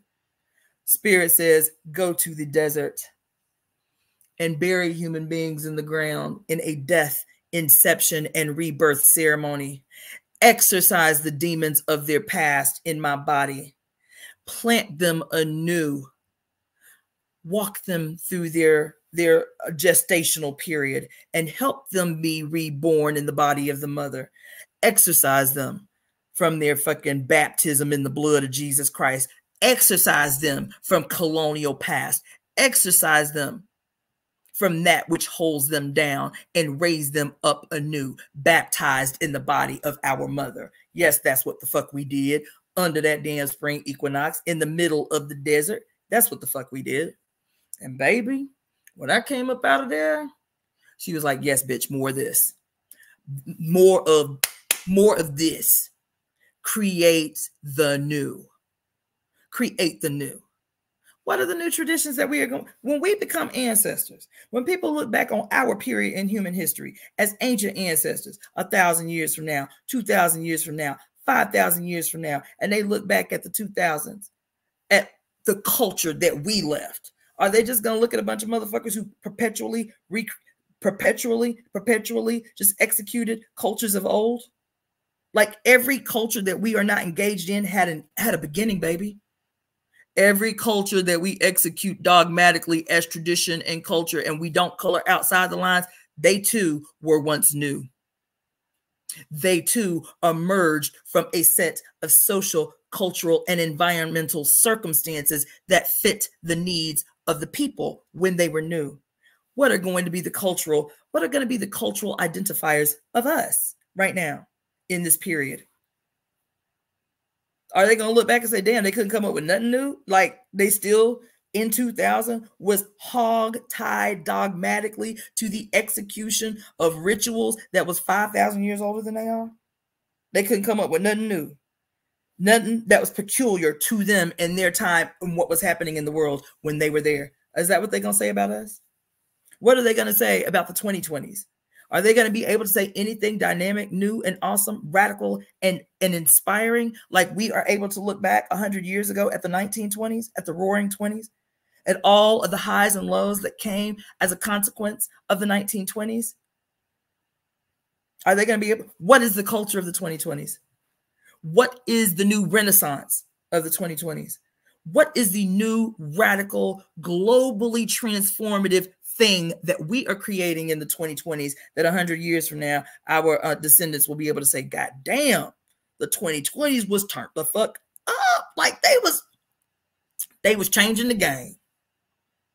The Harlem Renaissance was in the 20s. What's the new Renaissance in the 1920s? What's the new Renaissance of the 2020s? This most magnanimous period in human history for us, where we, right here in the United States of America, can shape the whole goddamn planet, reshape the planet. What are we creating? What is the art that is the peculiar expression of the energy represented that has been handed to us on a galactic silver platter? Or are you so bogged down in the noise created to distract you that you cannot create anything new? You cannot think outside the box. You dare not color outside the lines. Is this going to be the decade that they say, oh my God, the whole democratic process was transformed by these radicals who were able to see clearly into the future? Because that's what's required. That's what's required. Anybody talking about going to the polls this year, you have lost your fucking mind. You have lost your mind to see this wicked ass institution as your only hope when it has not guaranteed you a motherfucking thing. Right here in broad daylight, every right that you fought, bled, and died for being uphanded and unended in broad daylight. Everything, every ounce of progress you think that you have made is being dismantled in real time, and you still talking about running out to the polls. This energy of these movements requires a total breakdown of all that is old and decadent, old and repugnant and oppressive, and doesn't even have to hide its oppressive behavior anymore. You're still talking about voting for Biden, and he is a genocidal war criminal in real time. But all he has to do is feign senile every once in a while to get y'all to strike at some empathy. Oh, well, he's just making ignorant decisions because he's senile. No, the fuck he is not. It's a play. It's a play. The whole thing is an orchestration, baby. And so these are the conversations. Now they fucking with my internet, fucking with my connection.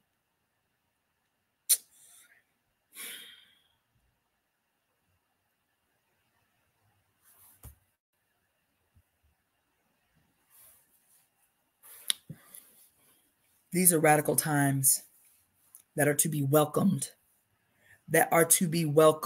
joyfully and enthusiastically and courageously and with absolute, unwavering, unflinching certainty. The future is ours to create. The future is ours to create. It is ours to create. The great benefics have said, your wildest dream, the wildest, biggest, most radical dream you've ever had, dream it now and speak it out loud. Dream it now and speak it out loud. The young man that came earlier to get a reading, I think this is the last thing I'm going to say. No, it's not the last thing I'll say. But the young man that came to get a reading today is very young, just graduated a few years ago, very young film director. Really good, really talented. And before we even got started reading the cards, I asked him, because I was working on something else. I asked him, I said, when you think about the future, when you think about the future that you want to live in, when you think about the future that you want your children to live in, and it's the best possible scenario, what do you see? Right off the top of your head, without even like debating too long, what is it that you see? Best possible scenario. What is it that you see? How much of what you see is tied to your own conditioning, your own ideas based on where you are in the present or based on your understanding of the past. How much of it can you see that is something totally new and totally different? Now write that. Now create that in a film. Now make a commercial of that. That's the role of the artist. That's the role of the brave herald of new thought. That's the role of the master storyteller.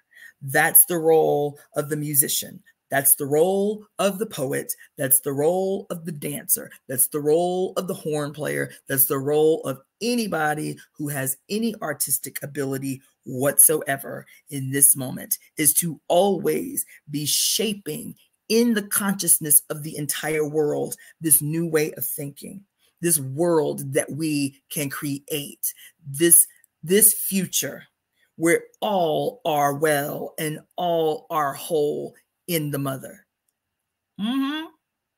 What does that look like in terms of housing? What does that look like in terms of communication? What does that look like in terms of how we do business? What does that look like in terms of the environment? What does that look like in terms of the energy that animals put out? Are they putting out energy of avoidance and fear because humans are fucked up?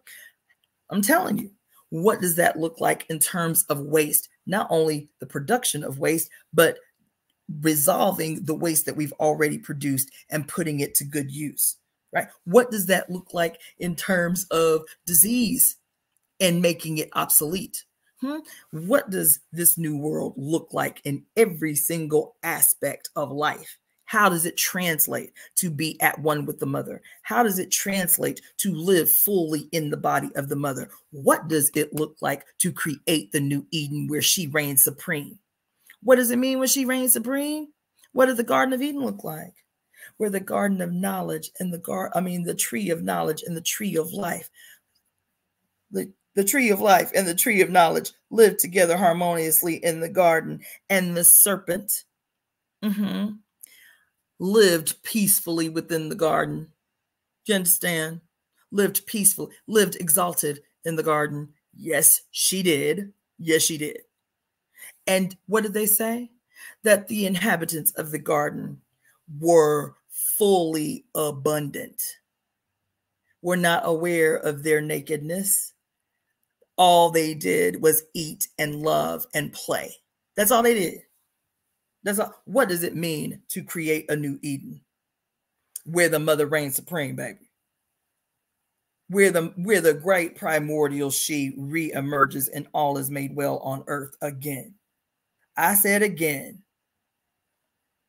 Now, how does that translate in our daily life in this future? Be able to see it. Be able to produce it in music. Be able to will it into existence with every word that you say. That's the work. Because again, like I said 2.5 hours ago, it ain't gonna be no talented 10th. There ain't gonna be no motherfucking messiah. There ain't gonna be no guru, no shaman, no individual, some great motherfucker who is going to rescue the rest of us. That's not gonna happen. What is going to save the planet is for every person on here that can hear. And I'm saying on here, I mean on the planet. I mean on the earth. To tap into, especially those of us who are in the know right now, we have a responsibility to tap into the heavenly waters of Aquarius. This represents total illumination when the waters of heaven pour upon the earth and people's consciousness is instantly raised. What does that sound like? It sounds like quantum physics. What does Bruce Lipton say about the impact of quantum physics? That if you can get 10% of the population, of the global population, to accept a new idea, all you need is 10% to accept embodied. That means actionably in behavior. 10% of the population to believe and accept a new idea. This is where the cosmic, the quantum transference of information takes on this is when the transfer of information takes on a quantum leap. 10% of the population accept a new idea, it becomes quantum, meaning it pours out like the waters of heaven poured by Aquarius. That instantly guarantees a shift in the consciousness of the whole. This is the period. God damn it. We fully in it. We fully in it. And it's exciting. It's exciting. And we should be throwing parties about the coming of November 19th. What I believe is our official entry into the Aquarian age. That's my personal opinion. You understand? So November 19th is our official entry into the Aquarian age. And we have to make sure that the energy, the power, the potential represented by that we swing the pendulum in our favor and not the opposition's. Because the energy is up for grabs. That's what y'all don't get. The energy is up for grabs. And so what has been our detriment is because we haven't historically known astrology and all of these things, numerology and all these things. And now we're all getting hip to. Our enemy has been able to take the potential, the momentum and the potential of these heavenly occurrences to shift in their favor in opposition to us, to maintain a stranglehold on us, to garner power against us, to further exploit us. But now that we know, and enough of us know, that if we collectivize the work, because what does a conspiracy require? The breathing together, a sacred oath that ensures a certain result. And the example that's used when you Google the etymology is like an orchestra. An orchestra, there might be 40 different roles, 40 different pieces of sheet music, 15, 20 different instruments. But in the coming together, they are ensuring a singular result, a singular outcome, a singular piece of music is produced. Even though they all got these different roles, they all got this different music, and they all got these different instruments. That's what it means to create. An orchestra is a conspiracy book. The coming together, the breathing together, something sacred that is certain to produce, that it ensures a certain result. It is guaranteed to produce a certain result. You understand? So, when I tell you to vision the most radical future that always centers the good of the whole, that always centers the good of the whole. When I tell you to begin to think of images, what does the water feel like? What does the water sound like in this new world? Because we can hear the water if we're quiet in the world that we exist in right now. What does the water sound like in this world that we create? What does the water sound like? What do the trees sound like in this world that we create? Will we finally be able to genuinely communicate telepathically because all the noise has been removed and allows God to speak through us? How does that translate in our relationship to the other creatures on this planet? Oh my God, I got to tell y'all one more. I got to try to wrap this up, but I got something to tell y'all. Some things that I did want to share with you that you may be hearing about in the coming days. One, Topanga mentioned very early on about the red heifer conspiracy. It's not a conspiracy. And we need to keep our eyes on this. So I went into a deep dive. Y'all know I'm always talking about bull symbology mythologically, right? That its origins is old. I talked to you guys about it last week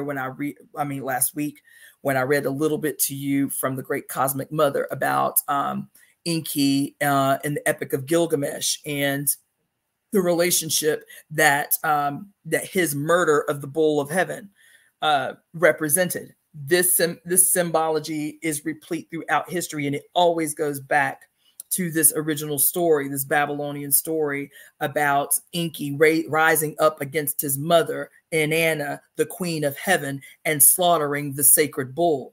Here, these Hebrews are trying to reenact this story in the sacrifice of the red heifer that is supposed to guarantee the building of the third temple in Jerusalem.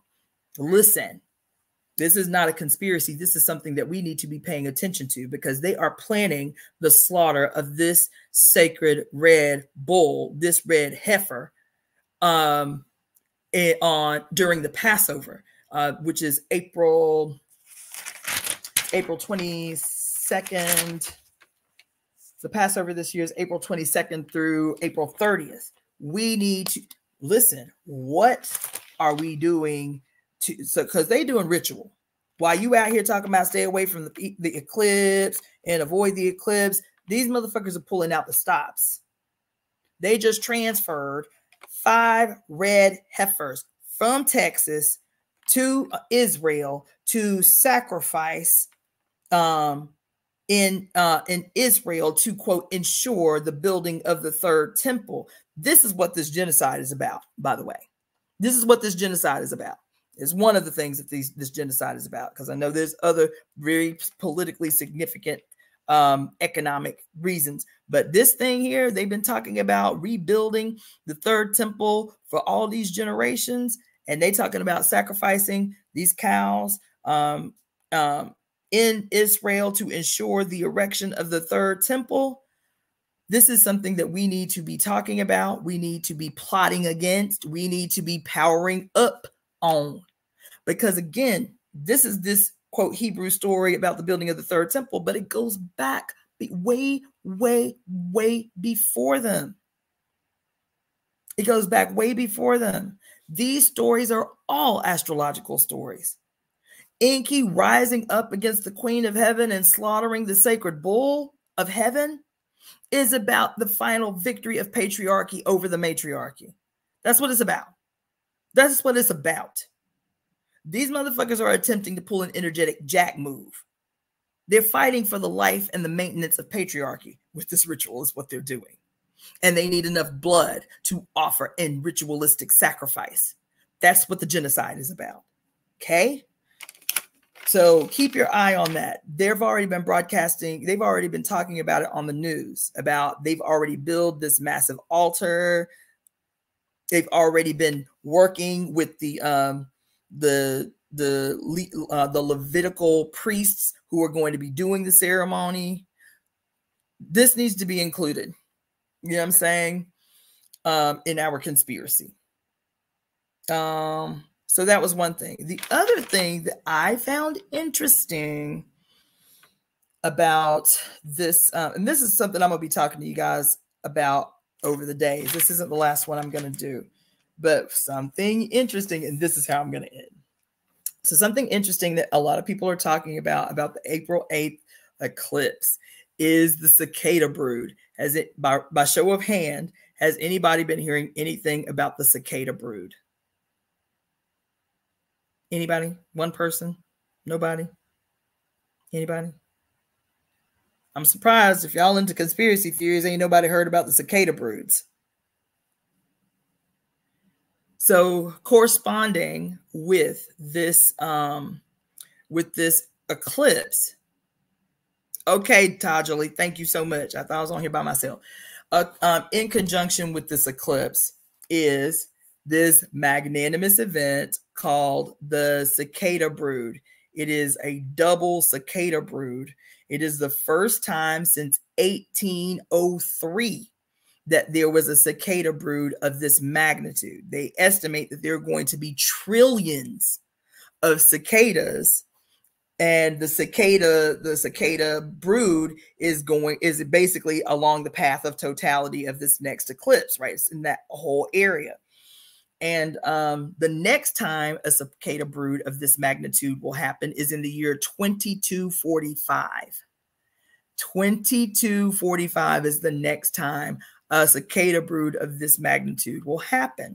And so everybody's talking about cicada apocalypse and the cicadas and how this is a sign. This is like the plague of the Bible and the locust and shit, because everything is all doom and gloom, right?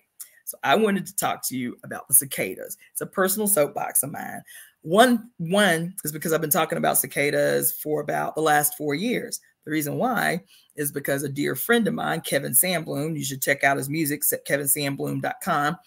Kevin Sandbloom is an extraordinary musician. And during the pandemic, he released an album called Cicada.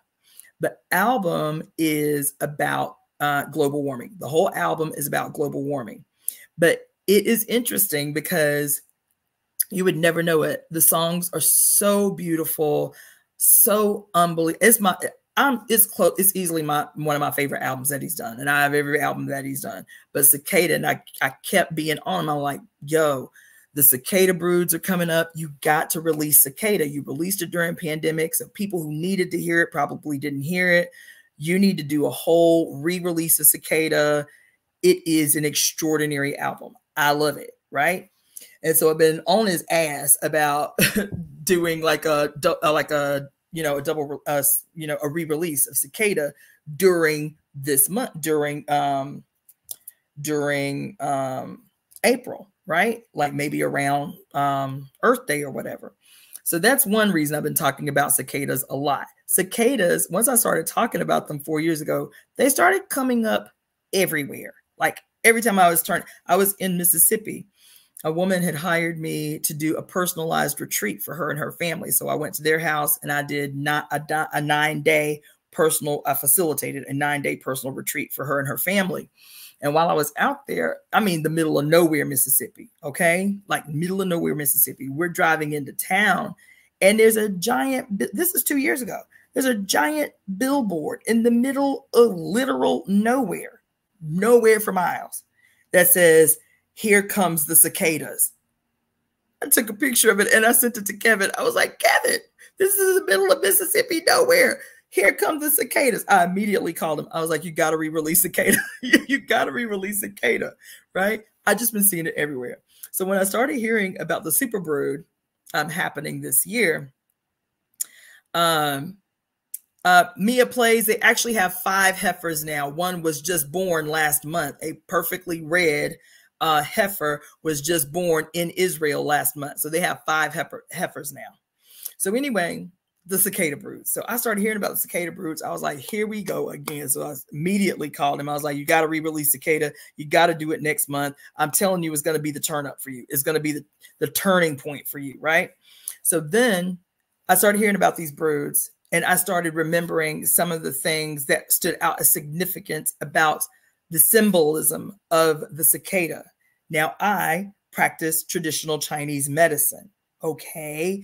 Cicada bugs are considered a Chinese herb in traditional Chinese medicine. So I pulled out my Materia Medica today. This is the complete Materia Medica of all traditional Chinese herbs. Okay, it's 365 herbs in here.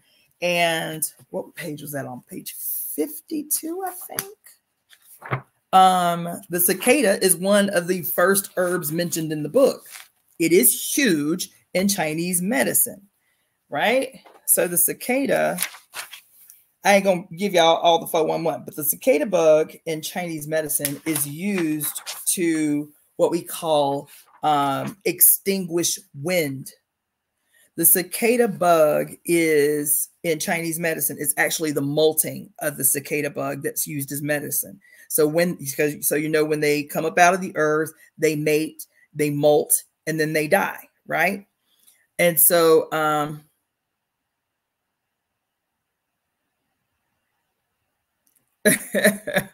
I would say, Mia Plays, listen to what I'm going to tell you about the cicadas and how magnanimous they are, and maybe you can experience them differently than you did in 2010, right? They are magical creatures, okay? But as an herb, as medicine, so those of you who live out in the Eastern Hemisphere or in the eastern portion of the United States, don't get rid of when you see, because they'll leave. That's one of the things people complain about is after their little resurrection is is over, people are disgusted by the trillions of little carcasses, their molts that are left all over the place. Gather the molts. They're big medicine. They're big, big, big medicine. Huge. One of the most important medicines in the Materia Medica. There are 365 herbs in here, okay? So cicada bug moltings are primarily used for the lung and the liver. The lung and the liver. Any conditions that deal with the lungs and the liver. That is broad because the lungs open onto the skin. So they treat rashes, They treat any kind of condition that is accompanied by itching. They are great for venting, like the chicken pox and measles. They are, let's see.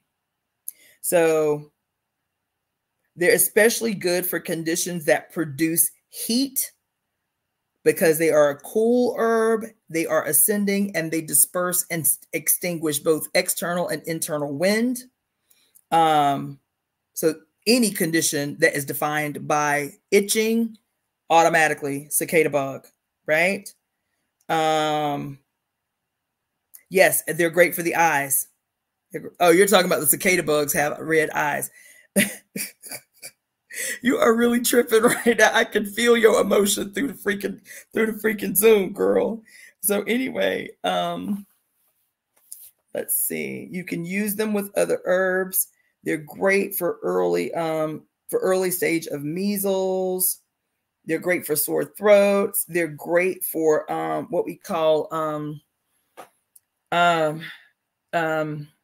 wind heat invasion, which is what we would call a hot cold. Wind heat invasion is a hot cold. A hot cold is like a rapid pulse. Your face gets red, your eyes get red, your throat is sore, you got a sore throat. It only happens with a hot cold or wind heat invasion. So they're great for wind heat invasion. They're great for any kind of damp heat condition, any kind of oozing. So if you got rashes that ooze, like rashes that are weepy, like have pus, great for those, right? So on and so forth. Then I think that was the most important thing about the cicada. Preparation, how to prepare the cicada bug carcasses, not the carcasses, the molt. It's not the dead bug, it's their first molt that is the medicine. So there is a whole description here on how to prepare it, right? How to drink it, because you would make it as a tea. But yeah, I remember the first time I had to drink cicada bug tea, and I'm looking at these. I had to prepare the tea, and I'm looking at these little cicada moltings in the pot, and I was freaking out. But anyway, so that's the first thing. Is cicada bugs are extremely important medicine, which, you know, the fact that you only see them once every 13 to 17 years, it's a great opportunity to collect the moltings for medicine. This big medicine, huge. It is one of the cornerstones of traditional Chinese medicine, cicada bug moltings. So I thought I would start there because it's exciting to me. And if anybody is out in that coast where the cicada bugs be at, I would say collect a whole bunch of mason jars of the molts and ship them to me. I will buy them from you. Is that serious? Okay, the other thing is the song of the cicada bug. I have this idea that one of you who lives out there will have to help me execute. I would like to get a recording, a live, like in your backyard recording of the sounds of the cicada, especially this brood, the year 2024 super brood corresponding with this awesome eclipse energy on April 8th. I want that recording. So anybody in the vicinity of the cicada bug, if you have a laptop with a microphone, if you have a good iPhone recording capacity, I need you to collect cicada bug sounds. I'm plotting. I have an idea and I need that recording. Okay. So that's homework I've just given you. Now, what are we doing? I'm not talking in ambiguities here. What did I call this live right here in the top corner? Creating a glorious conspiracy. I need cicada bug recordings. That's the homework. For anybody listening, you don't need to know the why. You need to know that it is part of creating the glorious conspiracy. That's what you need to know. I need cicada bug recordings. As a matter of fact, I need you to collect cicada bug moltings, not the dead bugs, the moltings, when they shed, when they do their first shed. That's one thing. So anyway, did you know that the cicada bug is one of the oldest living organisms on Earth. It's one of the oldest living creatures on Earth. Mia plays, that's a story for another day. You can email me and I will tell you. But yes, cicadas are one of the oldest living creatures on Earth. And so we're going to talk about the spiritual significance of the cicada. Now, this was me collecting information from various cultures, because all cultures have something to say about the significance of the cicada. So some of the references I used was Kemetic, Egyptian, native, Western Hemispheric, North American native, meanings, ideas, and significance, and some European. I just collected from everything that sounded awesome. Okay, so here are some of the spiritual significances of the cicada. This is me teaching you to see the world differently, to approach the world differently so that you can speak differently. Like I said at the beginning, everybody's talking about the doom and gloom, the woe, and this is the end of the world and the end of days and sign of the times and the rapture and all things bad. FEMA is saying, oh my God, be prepared. Make sure you got enough water. Make sure you got enough food. Everybody's saying, oh my God, conspiracy, conspiracy, conspiracy, wars and rumors of wars. I'm telling you, just like our reading said, to be deliberate in the creation of a teaching lodge of the arrows. No bad news, no magazines, nothing that does not contribute to what? This vision of the future that you are creating in real time. You have to have a sturdy foundation in the lodge, in the teaching lodge of the arrows. Speak only words that contribute to the future. Speak only words that embolden and encourage others. This is the time for us to practice what we teach and practice what we preach. Being able to say that our actions aligned with what we say out of our mouth and wait to see the fruits of it. Action partnered with ideas, testing ideas through radical action. When we was out there in that motherfucking desert, burying women in the dirt and helping them as spiritual midwives to be reborn from the body of the mother. And she said clearly, yes, bitch, more of this radical action. Put your theories to work in the real world. Test them and see what it produces. More of this. That's what listen, I just did a live few days ago to say what? Fortune favors the bold. Who is bold? Who is more bold than Oya and Shango? Who is more radical than Oya and Shango, who are doing a dance with us in real time right now? Because Pluto is in Aquarius right now. She's going to shift back for a half a second into Capricorn, but that's only for a second in September. But right now, they doing a dance right now. Pluto is in Aquarius right now and will be permanently partnered with Aquarius on November 19th. They are the definers of bold and radical action necessary to create the future, necessary to generate the new. The cicada is right on board. She like, bitch, I've been up in here longer than all y'all, longer than humans. You understand? I've been around since the dinosaur.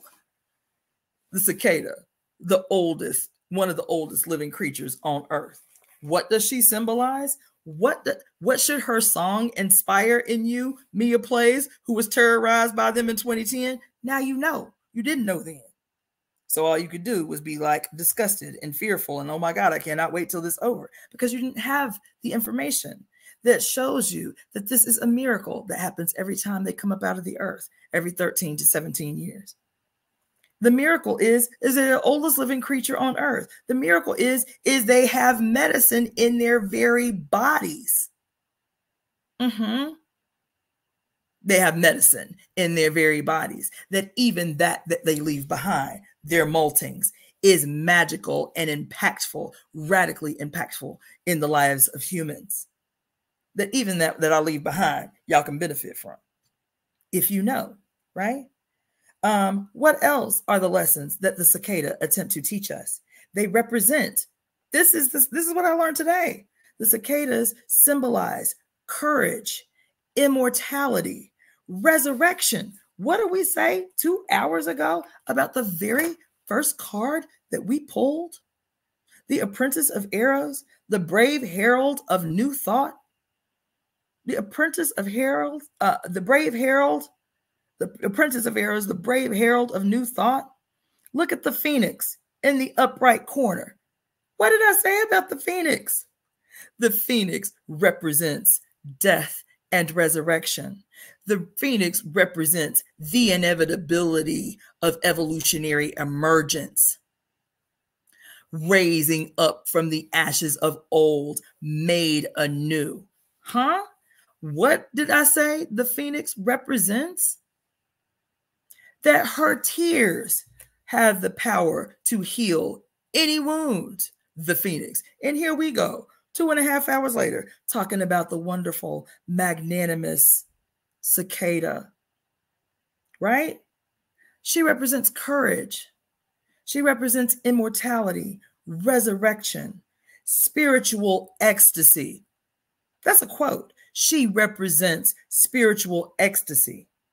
All she does every 13 to 17 years is emerge from the earth to have sex for a little while, to make a baby, and go back on about her life. That's all she come out here to do, is to get a little ass. You understand? Have a little sex, make a baby, and gone back to the earth, gone back to her life.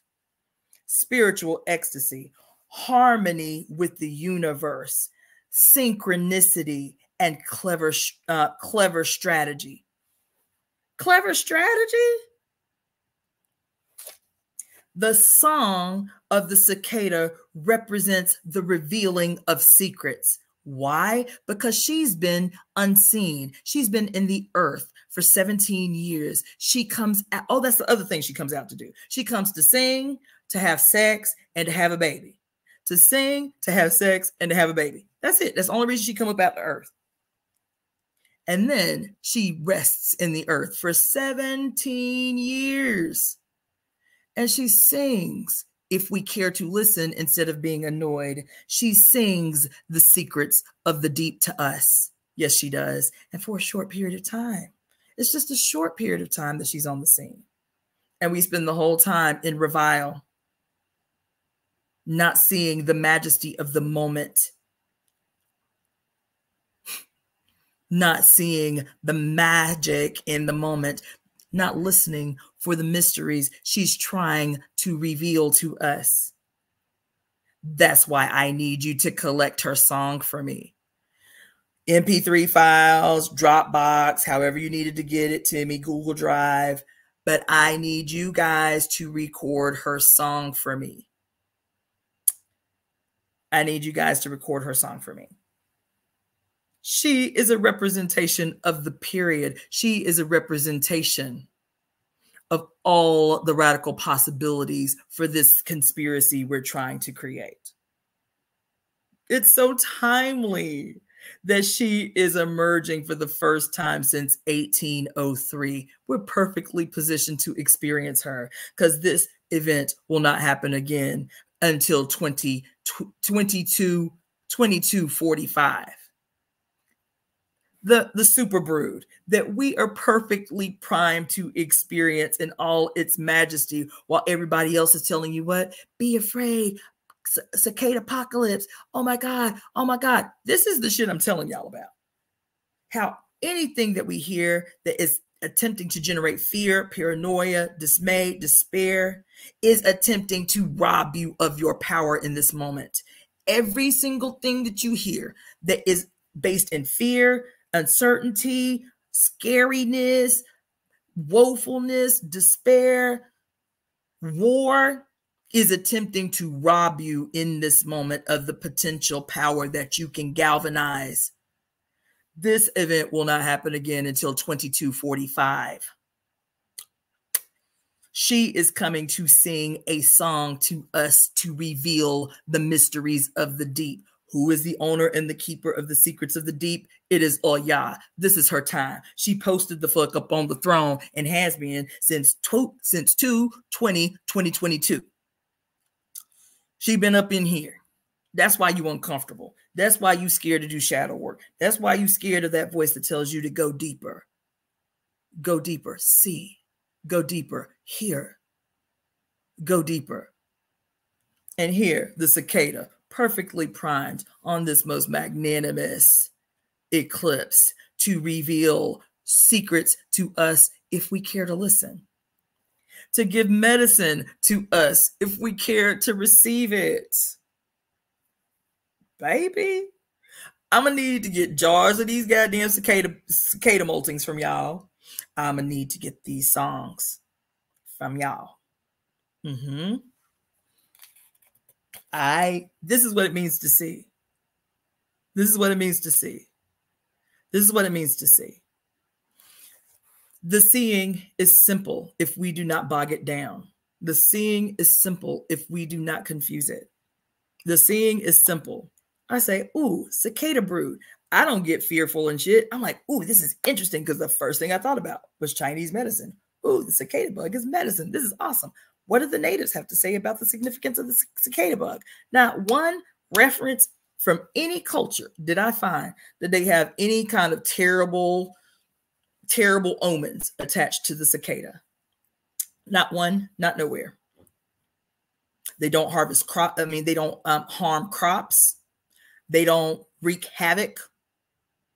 They just emerge, sing, have sex, make babies, and go back into the earth. We just want you to know we up in here. Even when you can't see us for 30 years, motherfuckers, we gonna survive even if y'all don't. We want y'all to know we up in here because we resilient. You understand? Because we immortal. You feel me? We older than everybody on here. You feel me? We represent spiritual ecstasy because all we do is when we come up, all we do is sing and have sex and make babies. Our whole existence is defined by spiritual ecstasy. Be aware of the synchronicities that occur when we are present. Isn't that powerful? Isn't that a powerful fucking message? Y'all, I think cicadas is my new favorite creature. You understand? So anyway, this was fun. This was a lot of fun. So I'm going to remind you, book a reading with me. Book a reading with me. Book a reading with me. Book a reading with me. Book a reading with me. Book a reading with me at releaseheartcenter@gmail.com. I am available all the time. I took the whole day off to prepare for this live. The whole day. So I'm going to work overtime tomorrow. But I took the whole day off to sit. Watching all this stuff. Taking all these notes. I have a lot of notes.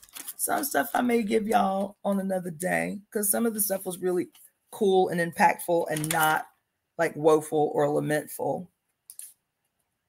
Yeah. But book a reading with me. Book a reading. If you want to buy some hyper empowered goddess jewelry, go to my Etsy store at www.DaughterOfTheFates. Fates is plural. DaughterOfTheFates.etsy.com. www.DaughterOfTheFates.etsy.com. Purchase jewelry. Get your reading or your whole wellness consult with me. Do that at Release Heart Center, releaseheartcenter@gmail.com. Put in the subject header either consult or reading. I will get back to you. A half-hour reading is $85 and a full hour is $150.